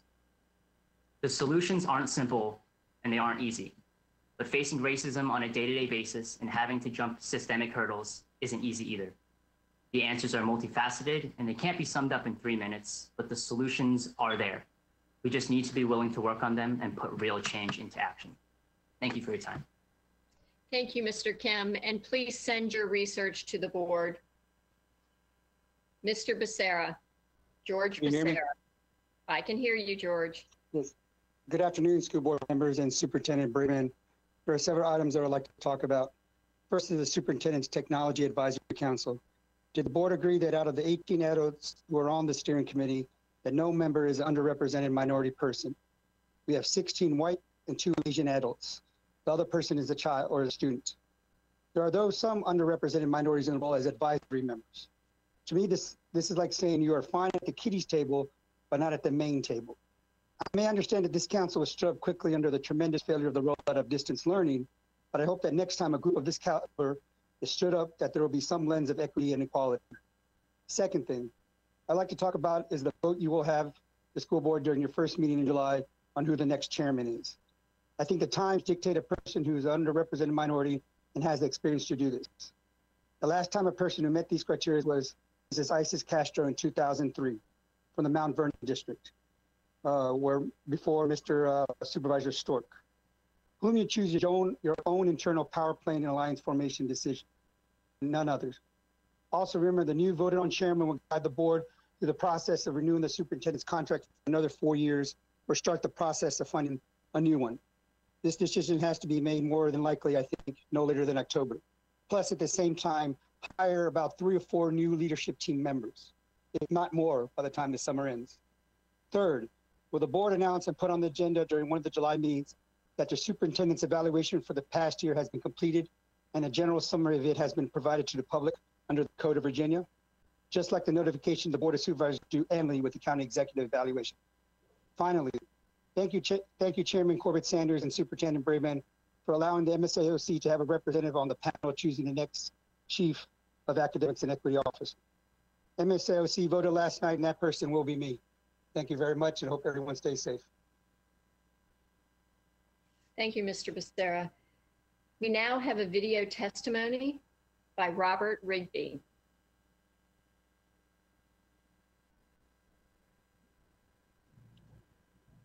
Good afternoon, school board members, Dr. Bradburn, and senior staff. My name is Robert Rigby Jr. I am co-president of FCPS Pride, an employees and guardians group concerned with LGBTQ people in Fairfax County Public Schools. We are planning on doing 3 things this week that symbolically will move us forward in the concept of equity. You are beginning the public hearings to change the name of Lee High School, and you have begun the process of changing the name of Mosby Woods Elementary School. Nowhere in any school system should Confederates be honored. These are good steps that you are taking. You also will honor our student representative, Kimberly Watang. I have listened to most of her statements to this board, and she is a real hero to me. I especially appreciated her focus on bias and at-risk students. She has been an excellent voice for our students this year, and I suspect she will remain so during her senior year. You will have recognized LGBTQ Pride Month. Pride Month is in June in remembrance of the events at the Stonewall Inn in New York City in 1969. It is worth reminding people who criticized the street protests against white supremacy that the first Pride was a riot led by a transgender woman of color. Even though that woman, Marsha P. Johnson, led the way for the whole community at Stonewall, life still remains extraordinarily difficult for LGBTQ students in our schools, with the extra burdens being placed on transgender students and African American, immigrant, and disabled LGBTQ students and other people in our schools. The legal world around LGBTQ people in our schools is changing. This year, Virginia passed a law mandating that school systems develop and implement policies for trans students. The Supreme Court of the United States said last week that trans people cannot be discriminated against in employment decisions. And the last brief in Gavin Grimm's case will be filed tomorrow. I fully expect the appeals court to rule within a few weeks that students cannot be discriminated against just because they are transgender. The world is changing, and it's good to see FCPS change with it. I will make a special appeal that when we develop the policy for transgender students, that we create a student-centered policy and not allow adults to have veto power over students' gender identity. Thank you for listening.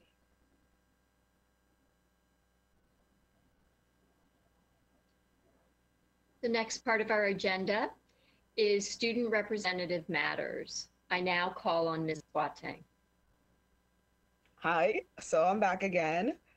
And this is like my last Student Rep Matters. This is crazy. Who would have thought that it'd be here? You see, in the beginning of my term, I didn't think that I'd be giving it on my bed, in my bedroom. But here we are. And there's so much that I could say. And this is a very bittersweet moment for me. But don't worry, I won't cry. I did that earlier. This week has been absolutely insane for me. For those who aren't aware, I haven't been like keeping up or whatever. During this term, I've weathered the name change, my school name change process. I think technically I can say twice. I've been a part of the election and onboarding of a new board. So I'm fortunate to have experienced a little bit of 2 boards. And I've been a part of this pandemic with everybody. So I think it's safe to say it's been a wild ride.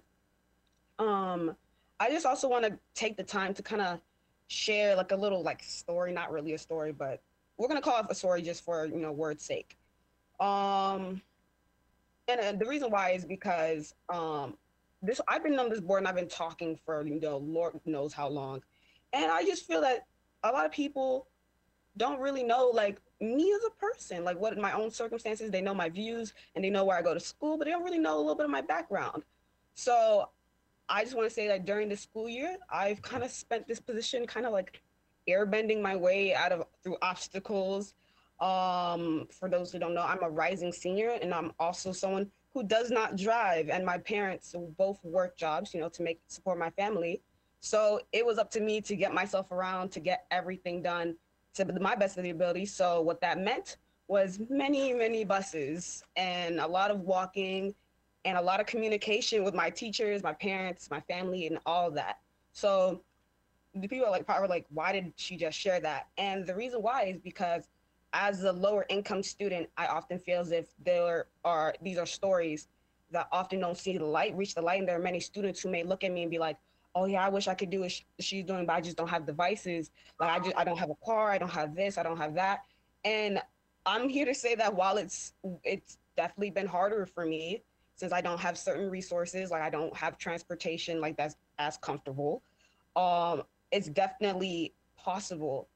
For me, I actually got lucky. For when I missed a bus or when plans fell through, I always was able to rely on Uber.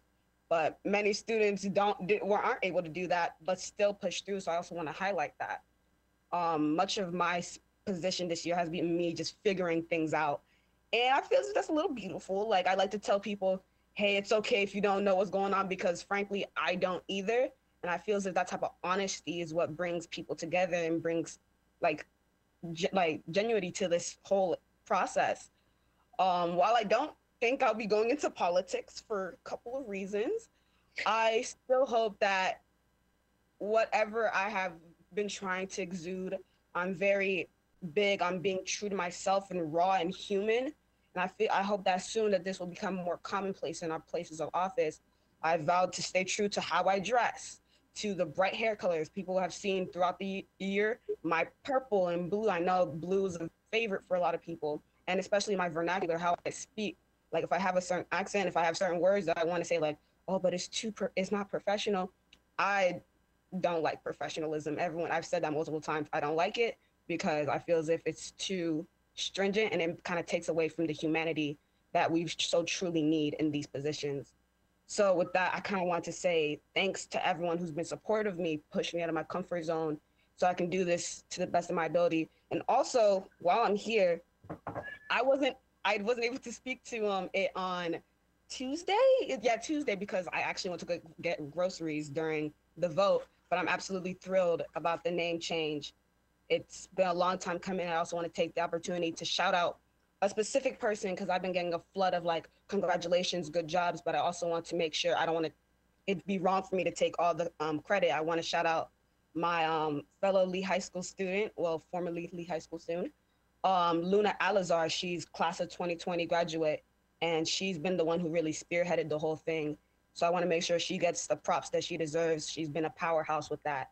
And she's the one has consistently been like pushing me to speak on it. So I want to make sure that she knows. So thank you, Luna, for continuously pushing me to be loud about it, even when I didn't want to. Like, she always was fearless about it.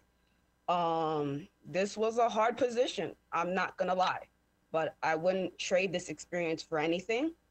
I am excited for where we're going. I hope to see a lot more positive change, and I know this board is going to be able to do it. And in terms of like ESOP programs to better integrate our immigrant populations into the student body, anti-racist curriculums like we talked about before, continued emphasis on equity and resource allocation, discipline, mental health, increased avenue for meaningful student engagement. And I can go on forever and ever, and y'all know that because I talk a lot. Y'all have seen the most of it. But like I said, and like many of the school members have said, I'm still here for 1 more year, and I got a little sister who's here for 5 more years. So watch out. You guys have not seen the last of me. And for Nathan, I look forward to the amazing work that you're going to do in this upcoming year. And I'm always a text away. So thank you, everyone, for an unforgettable year. Thank you, Kimberly.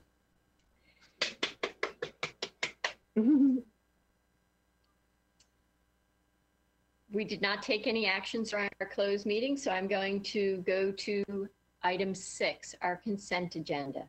Our adopted rules of parliamentary procedure, Robert's Rules, provides for a consent agenda listing several items for approval of the board by a single motion. Many items have gone through board review, and documentation has been provided to all board members and the public in advance. Items may be removed from the consent agenda at the request of any board member prior to the meeting. Item 6.01, appoint individuals to serve on committees as detailed in the agenda item. Item 6.02, appoint individuals to serve for a one-year term ending June 30th, 2021 on the Adult and Community Education, Advanced Academic Programs, Career and Technical Education, Human Resources, Minority Student Achievement Oversight, School Health, and Students with Disabilities Advisory Committees, as listed in the agenda item. Item 6.03, confirm the contract for Elazar Martinez, Executive Director and Chief Investment Officer for the ERFC. Is there any objection to approving the consent agenda? Ms. Barron, your hand is up.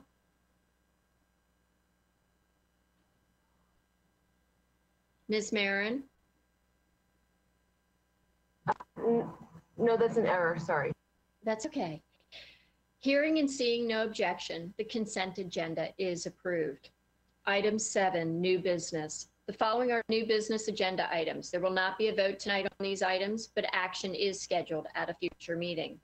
7.01, authorize the division superintendent, chief operating officer, or the assistant superintendent for facilities and transportation services, any of whom may act without the others, in consultation with legal counsel for the school system, to negotiate, execute, and administer on behalf of the school board a lease agreement for the Office of Facilities Management's Northwest Maintenance Support Center, located at 397 Herndon Parkway, Herndon, Virginia, 20170. Including all related documentation within available funds. Item 8, Superintendent Matters. Next on the agenda is Superintendent Matters, and I call on Dr. Brabrand. Thank you, Chairman Corbett Sanders. It's really a pleasure to be able to talk to you all this evening. I want to start by first saying, Kimberly, congratulations on an amazing year as the student representative. You have been an amazing voice. You really have had an opportunity tonight to hear from all of your colleagues the kind of impact you've had on the school system. And I'm very excited that you're going to be with us another year and your voice will continue to be heard. And that is part of our journey, is to make sure that all of our students' voices are being heard and respected and included. So I congratulate you, and I look forward to watching your senior year at a new high school with a new name. And I want to thank the board for all the continued work they're doing to honor our folks, our staff members. And as we work on return to school, we're going to continue to communicate out and share with you the information that you need to make the choices that you need as we do return to school. So that's all I have for this evening, and I look forward to seeing all of you again real soon. Thank you. Now for board committee reports. And I call on Mrs. Derenak Kofax for an update on the forum held earlier today. Yes, Ms. Corbett Sanders, we did hold a forum earlier today and discussed one agenda item brought forth to us by Ms. Cullen. The topic was what steps with timelines and actionable items can be taken to immediately, both short-term and long-term, eliminate racism and implicit bias in FCPS. The objective of the conversation was, with the year-end review of the budget upcoming, I would like the board to see what immediate, both short-term and long-term actions can we take to improve FCPS with regard to racism and implicit bias. Ms. Cohen listed several topics for discussion, including school name changes, hiring practices, including both recruitment and diversity deserts, professional development, including building-wide on racism and cultural competency, the SR&R items, including dress code, discipline disparities, appeals, hearings, culturally competent discipline procedures, consistent offerings, and use of racial slurs. Under AAP and TJ, Young Scholars, Compacted Math, Local Level 4, Admissions to Centers, and Admission to TJ. School-specific interventions and training around anti-racism through town halls, microaggression remediation, tackling overt racism, anti-racist curriculum, SROs, and their role in the schools, general disparities by race and building specific disparities, and truancy. There was a robust conversation followed by unanimous support from this board.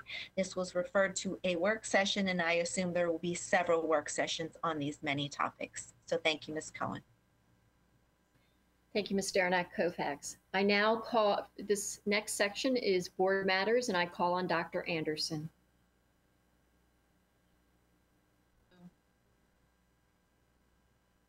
First of all, I want to say thank you to everyone for listening, and Kimberly, good luck. And it was really great serving with you for the time that we were able to work together. Very briefly, I just want to be sure that I acknowledge that we know that the return to school plan that was discussed earlier this week and that our parents received communication about is causing no less than a lot of consternation for our teachers, our parents, and just everyone else. And I'm right along there with you. You know, as a parent, I'm trying to determine what is going to be best for my two kids, one of them who's transitioning to another level. These are hard decisions, and we do understand there's a lot of questions. We see all the questions because I think everyone's email has been flooded with the questions that our community has, and they're good and valid questions.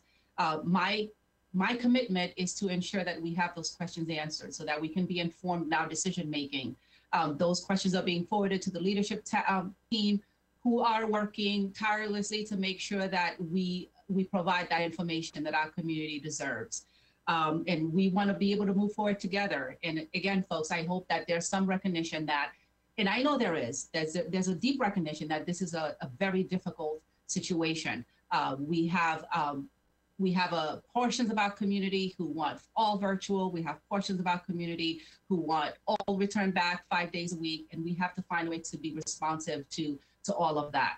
So just please keep the questions coming. And I don't think I need to encourage you to do that, but keep them coming and we will address them because we have to. Thank you. Thank you, Dr. Anderson. Ms. Cohen? I never thought marrying up into a C, Cohen, would change my life so exponentially. I just want to echo what Dr. Anderson said. I will add on to that the majority of about the 250 communications I've gotten since Monday afternoon are mostly from teachers who are really seeking further clarity of expectations, who are very concerned about childcare, who are concerned about workload, who are concerned about how decisions will be made building wide, but also in coordination with the health department, in particular in concerns of areas that we see with really high concentrations of COVID. We hear you, and we are going to continue to work with staff to get answers. They hear you. We expect an FAQ will come out on Friday that will help answer some questions. I know that more will be coming out to our staff to help them understand the process and procedures for how decisions will be made, and hopefully relieve some of the heartburn so that decisions can be made this week about whether you're going to return or have to take a break. And I certainly hope you're going to return. We don't want to lose any of you. So we appreciate you. We know that this is such a difficult time. As Ricky said, or Dr. Anderson said, we feel it in our own home with two kids here, and we're all going to get through this together. There is no perfect solution, and we're going to keep trying to do the best we possibly can and make the next right decision for our teachers and our students and our staff and their families. I wanted to say tonight, I'm super excited to help some lovely members of Troop 1346 earn their Citizenship in the Community badge. They've been watching our school board meeting. I hope we've done them proud, and I look forward to getting to be a part of that. And I hope everybody has a wonderful, restful weekend. and we all come back to this with a renewed sense of getting it right for all of us. Take care. Thank you, Ms. Cohen. Ms. Derenak-Kofax. Thank you. Echoing the words of my colleagues, we are in difficult times, and we are in difficult times because we are not only talking, we know that lives are at stake with any decision that we make, and we're not taking this lightly.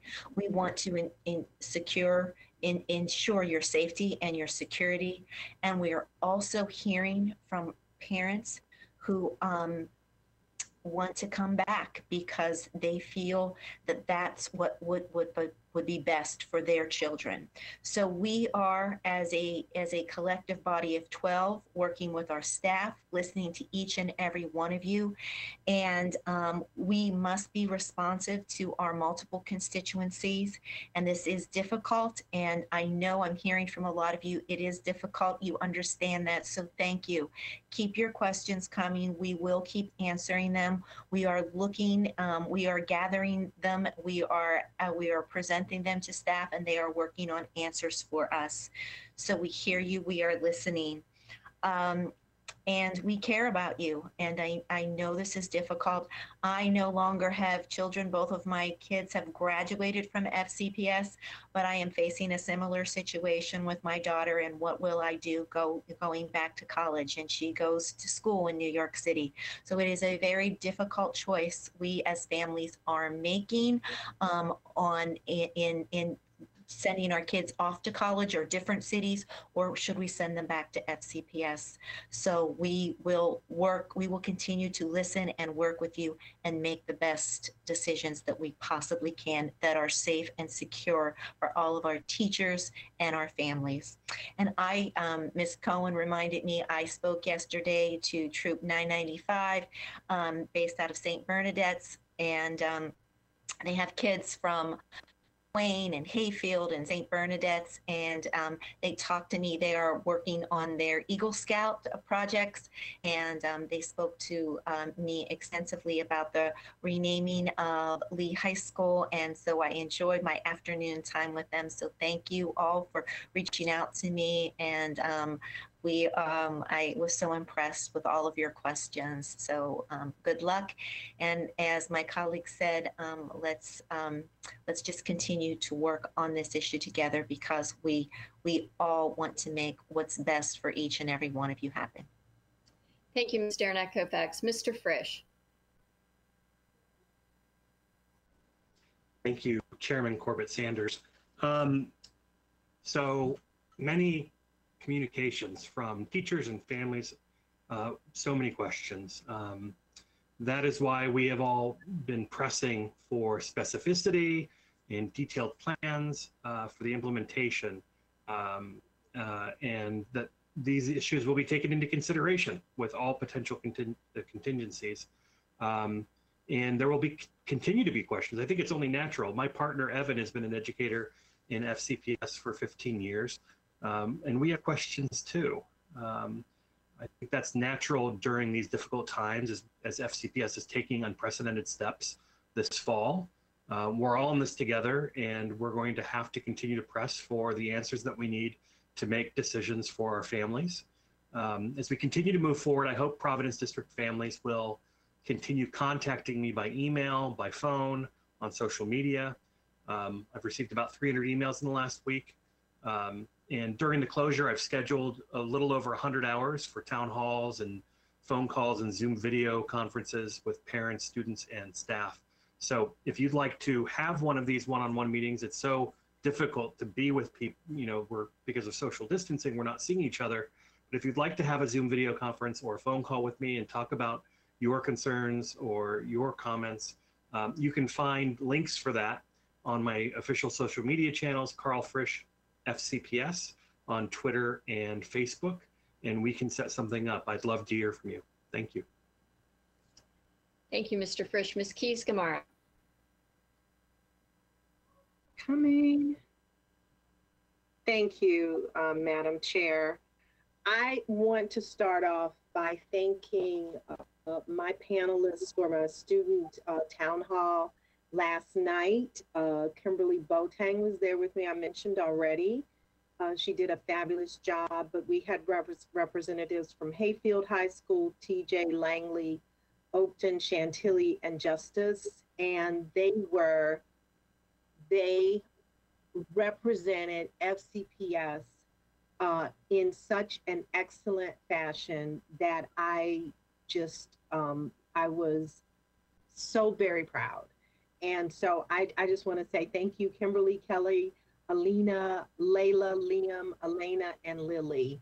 So thank you so much. We will work to continue the discussions. Our kids are very concerned about our students and young adults are very concerned about what's going on in the world, from everything from what the pandemic has done to our schools, how that has produced inequities in access to education, to very frank conversations about experiences and whether we stood up to racism or not. And I just was so very proud, and I pray that we can continue those discussions.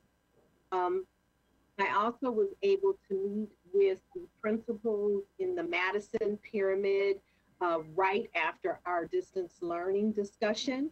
And I was bombarded with questions about specificity for our distance learning and how that is impacting them. So I look forward to working with my colleagues, because I know we are all pushing together to make sure that our staff, as though they have the tools successful. So I want to understand the board is concerned about that as well. And I know that from talking to my colleagues. So I'm just grateful for this opportunity. We'll be planning another town hall. And I look forward to having these additional meetings to make sure that the community feels comfortable as we go forward into the next school year. Thank you. Thank you, Ms. Keys-Gamarra. Ms. McLaughlin. Yes, can you hear me, Ms. Corbett? We can hear you. Wonderful. I would like to share with the public that we spoke about a number of important issues this evening, but I want to capture up where we are in return to school from my own personal perspective. There just simply wasn't enough time during the Monday work session. So to all the families and employees who've reached out to me, I want you to know this. I do believe that the school system needs to allow families to choose semester by semester, not a year-long choice without the ability to change that. I do believe that we need to look at extending the commitment deadlines for our employees and for our families as the board reviews with the superintendent an opportunity to delay the start of the school year so that FCPS has got all of the proper plans and executions in place. I do believe that FCPS needs to do a far better job, along with our board, of communicating on the data and the science, both nationally and internationally.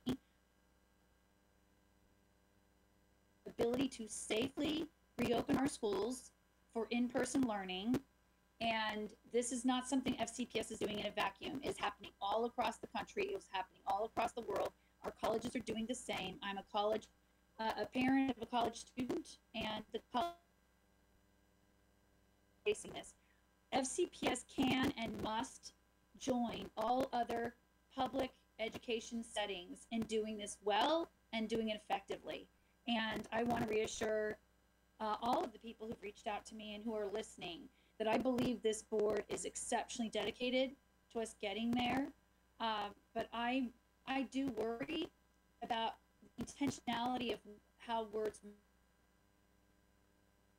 While we will be extremely sensitive to the health conditions of our employees, our families, their loved ones, we also need to be mindful that as the entire society in Fairfax County is reopening through phases in a safe manner as governed by the CDC and our governor of Virginia and our Fairfax County Board of Supervisors, the school system is not exempt from that. We are a vital service And I look forward to partnering with our Board of Supervisors and our state leaders in ensuring a safe reopening of schools, but an effective reopening of schools. And finally, I wanted to say to all parents in particular who are concerned, I do want you to know that I believe our children need instruction every single day. I believe that our teachers do not need to be wearing multiple hats and having a workload that is overwhelming to them.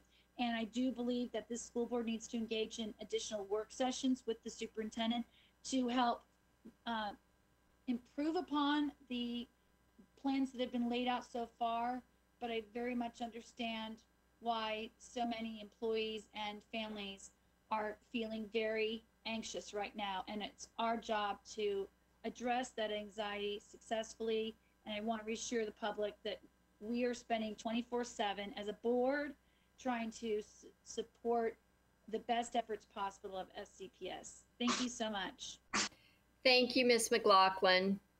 Ms. Marin? Thank you. So I too am receiving many constituent emails from parents and from teachers, both teachers that live in Hunter Mill or teachers that teach in Hunter Mill. And I hear you. I know that there is much more information needed to make decisions and plans. You know, it was important for the school board to provide consensus for the overall plan so that the superintendent could set in motion all of the communication and operational work that needs to be done by the time school opens. But however, I too am eager to learn of the details and the information. To staff, I am asking our superintendent and human resources department about addressing your many questions.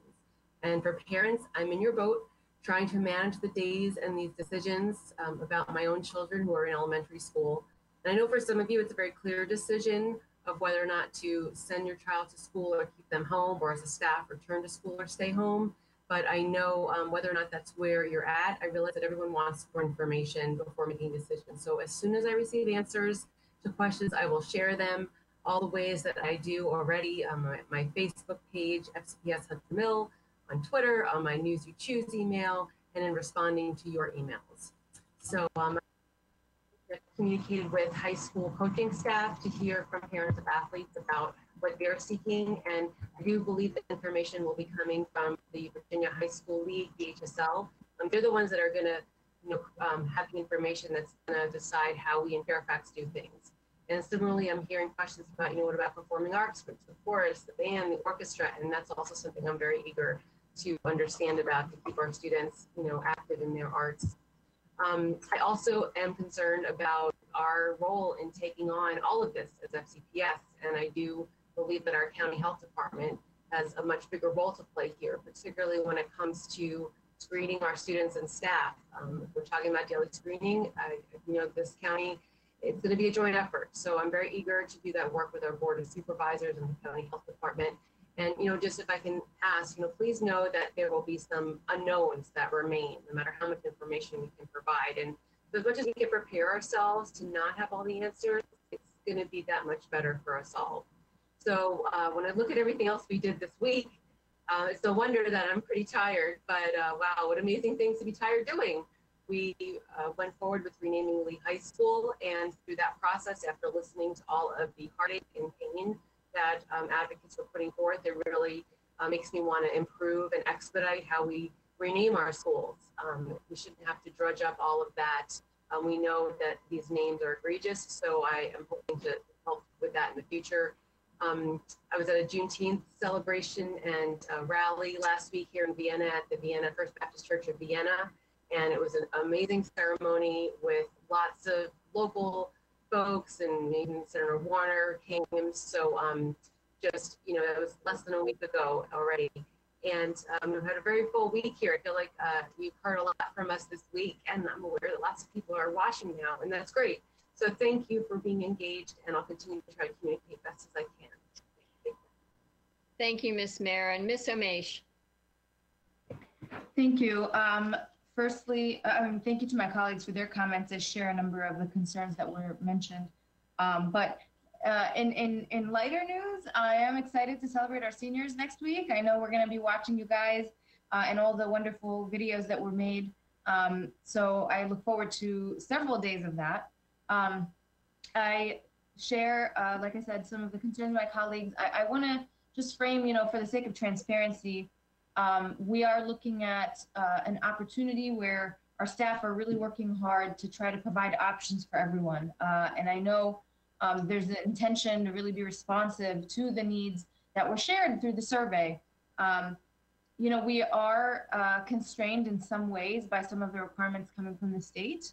And of course, we have to rely on the health department for a lot of the information that's coming to make sure that we are making factual, evidence-based decisions that are also localized, because we know we have hotspots across this county where families, I mean, we've heard the stories of kids whose parents have passed away as a result of this, and it's very real in many of our school communities.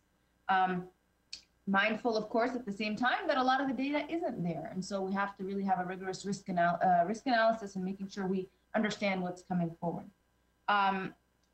You know, there have been many questions about what we're going to wear, whether teachers, you know, are going to have options.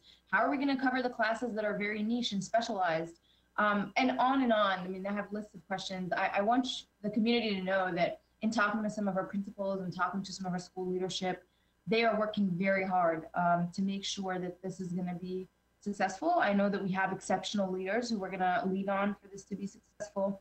But I will continue to ask my questions, as I know my colleagues will as well, to make sure that the implementation piece here goes as smoothly as possible. And in respect to, of course, the opinions of my colleagues and the division, but open to answering any questions folks have. You know how to find me today at 7. We're going to be live from Facebook talking about equity with a number of our FCPS staff.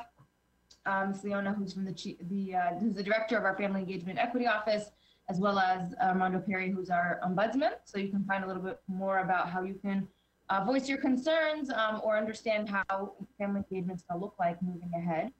And you know, you were able to find me on social media and all of that. I'm not the best at responding to email all the time, but I do read them, and I'm happy to text and message with you when I'm able to get to that. So I hope you'll tune in tonight. You can ask your questions live and I'll be happy to answer them.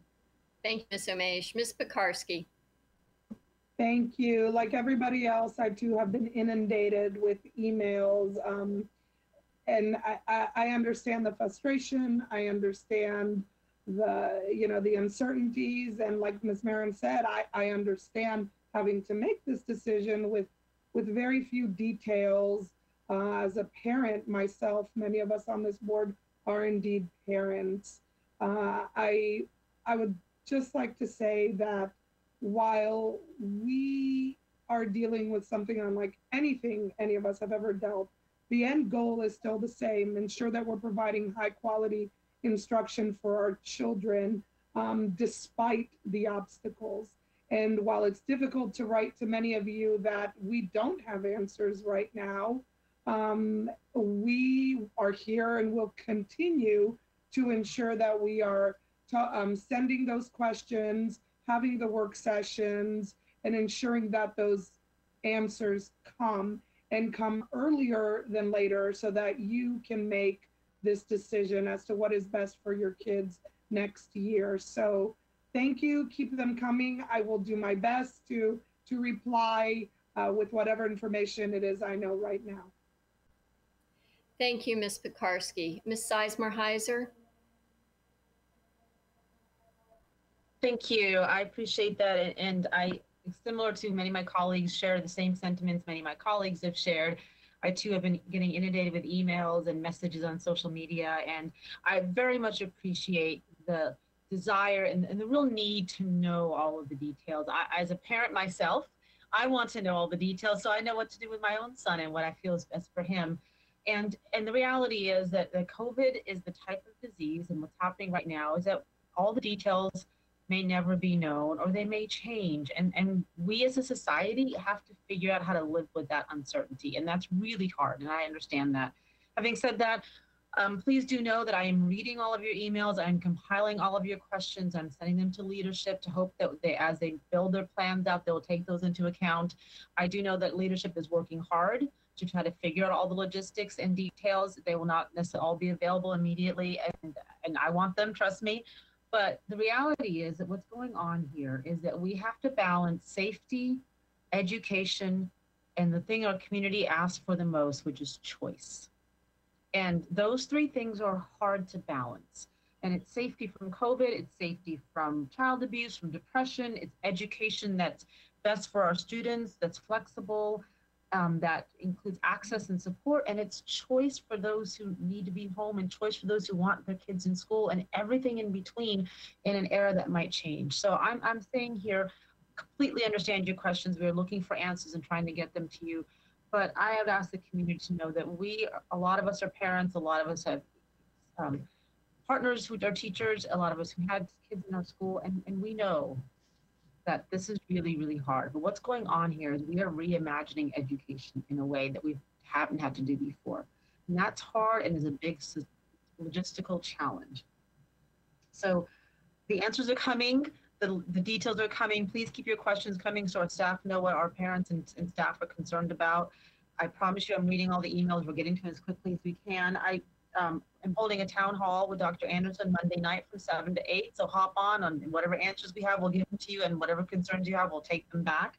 But I just wanted to end with something here. I wanted to say that, look, what's going on right now is we are trying to make lemonade out of some of the worst lemons I have ever seen in my life, right? And I anticipate that whatever lemonade we end up making will be sour to some, probably not sweet to anyone, but hopefully palatable to enough people.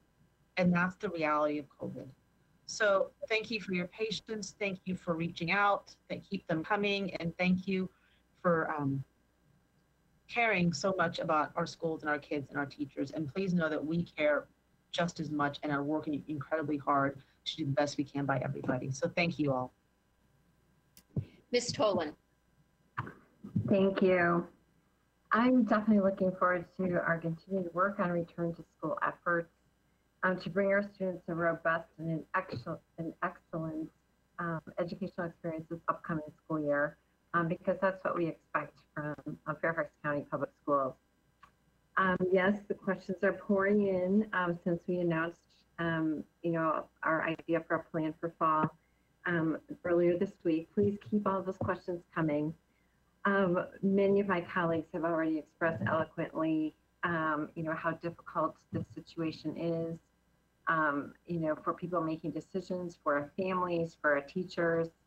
And I've been hearing from many, many staff members and parents as well. Please keep the questions coming. Send them. We have an email, returntoschool@fcps.edu. What I might recommend is send them there, but please, particularly if you're in Drainesville, CC me, so I also see what your concerns are and can direct specific ones to staff members that are dealing with those particular issues. And so I have a clear understanding also of what everyone is dealing with. I'm reading all of these emails, and there are so many questions. We're doing our best to get through those answers. Our first, as was mentioned earlier, our first group of frequently asked questions will be put on the website, I believe, tomorrow. And we'll be continuing to do that to try to get you answers and continue discussions.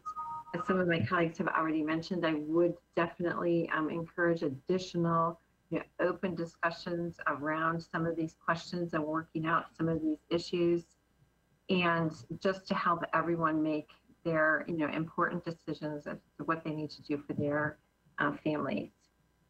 A couple of other items. Our Joint Environmental Task Force will meet virtually next week on July 1st. And we're aiming for early fall for a report around some of our goals and things that we would like to move forward. We would like to make a report in early fall to both the Board of Supervisors and the school board.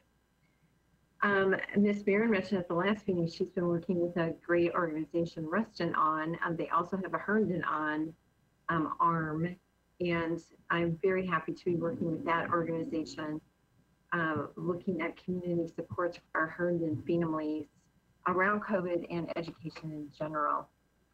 I was also interviewed by a Boy Scout from Troop 128. The Scouts are very busy working on their citizenship and community badges, and we had a fantastic conversation around unity and big questions across FCPS. I was very impressed.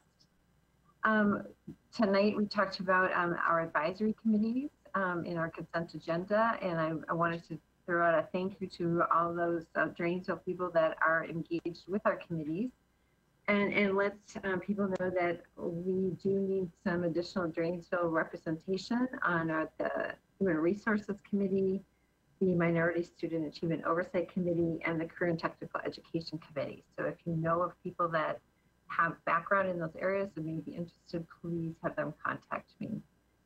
Thank you very much, and have a nice weekend. And again, congratulations, class of 2020. I'm looking forward to the videos next week. Thank you, Ms. Poland. So before I adjourn the meeting, I do want to speak briefly to the return to school plan. And it really is a return to school framework, which the plan is, the more detailed plan is forthcoming. We have had that assurance from the superintendent that in July, we will have the fully detailed plan. However, there is one area that I want to address briefly, and that is the area of how we will best meet the needs of our students with disabilities. And just assure that community that the superintendent is committed to providing more details on how we are going to address your concerns, and in a manner which will give you time to make the very difficult decisions that all of our families and staff are having to make before July 10th. And please understand that we need to hear from you. We need to hear your best thinking about critical issues that we are fleshing out. And we also need to assure you that we are listening, and we're listening, which is why there is a full virtual option for all of our families. And as well, we are looking for more details to hear about what is going to happen on those off days when our children are going to be learning asynchronously versus the days that they will be in school. We also are expecting more details on how our students may be able to participate in school-based activities if they go for a full virtual option. And we also understand that our teachers and staff need more clarity as they make these difficult decisions. These are difficult decisions. None of them are easy. And please realize that we are here with you and listening to you and trying to address the concerns of our staff, our families, our students, to ensure that you have a safe and inclusive, warm, welcoming education environment for next year. And with that, I am going to adjourn this meeting. Have a great evening, everybody. Bye. Good night, everyone. Good night, all.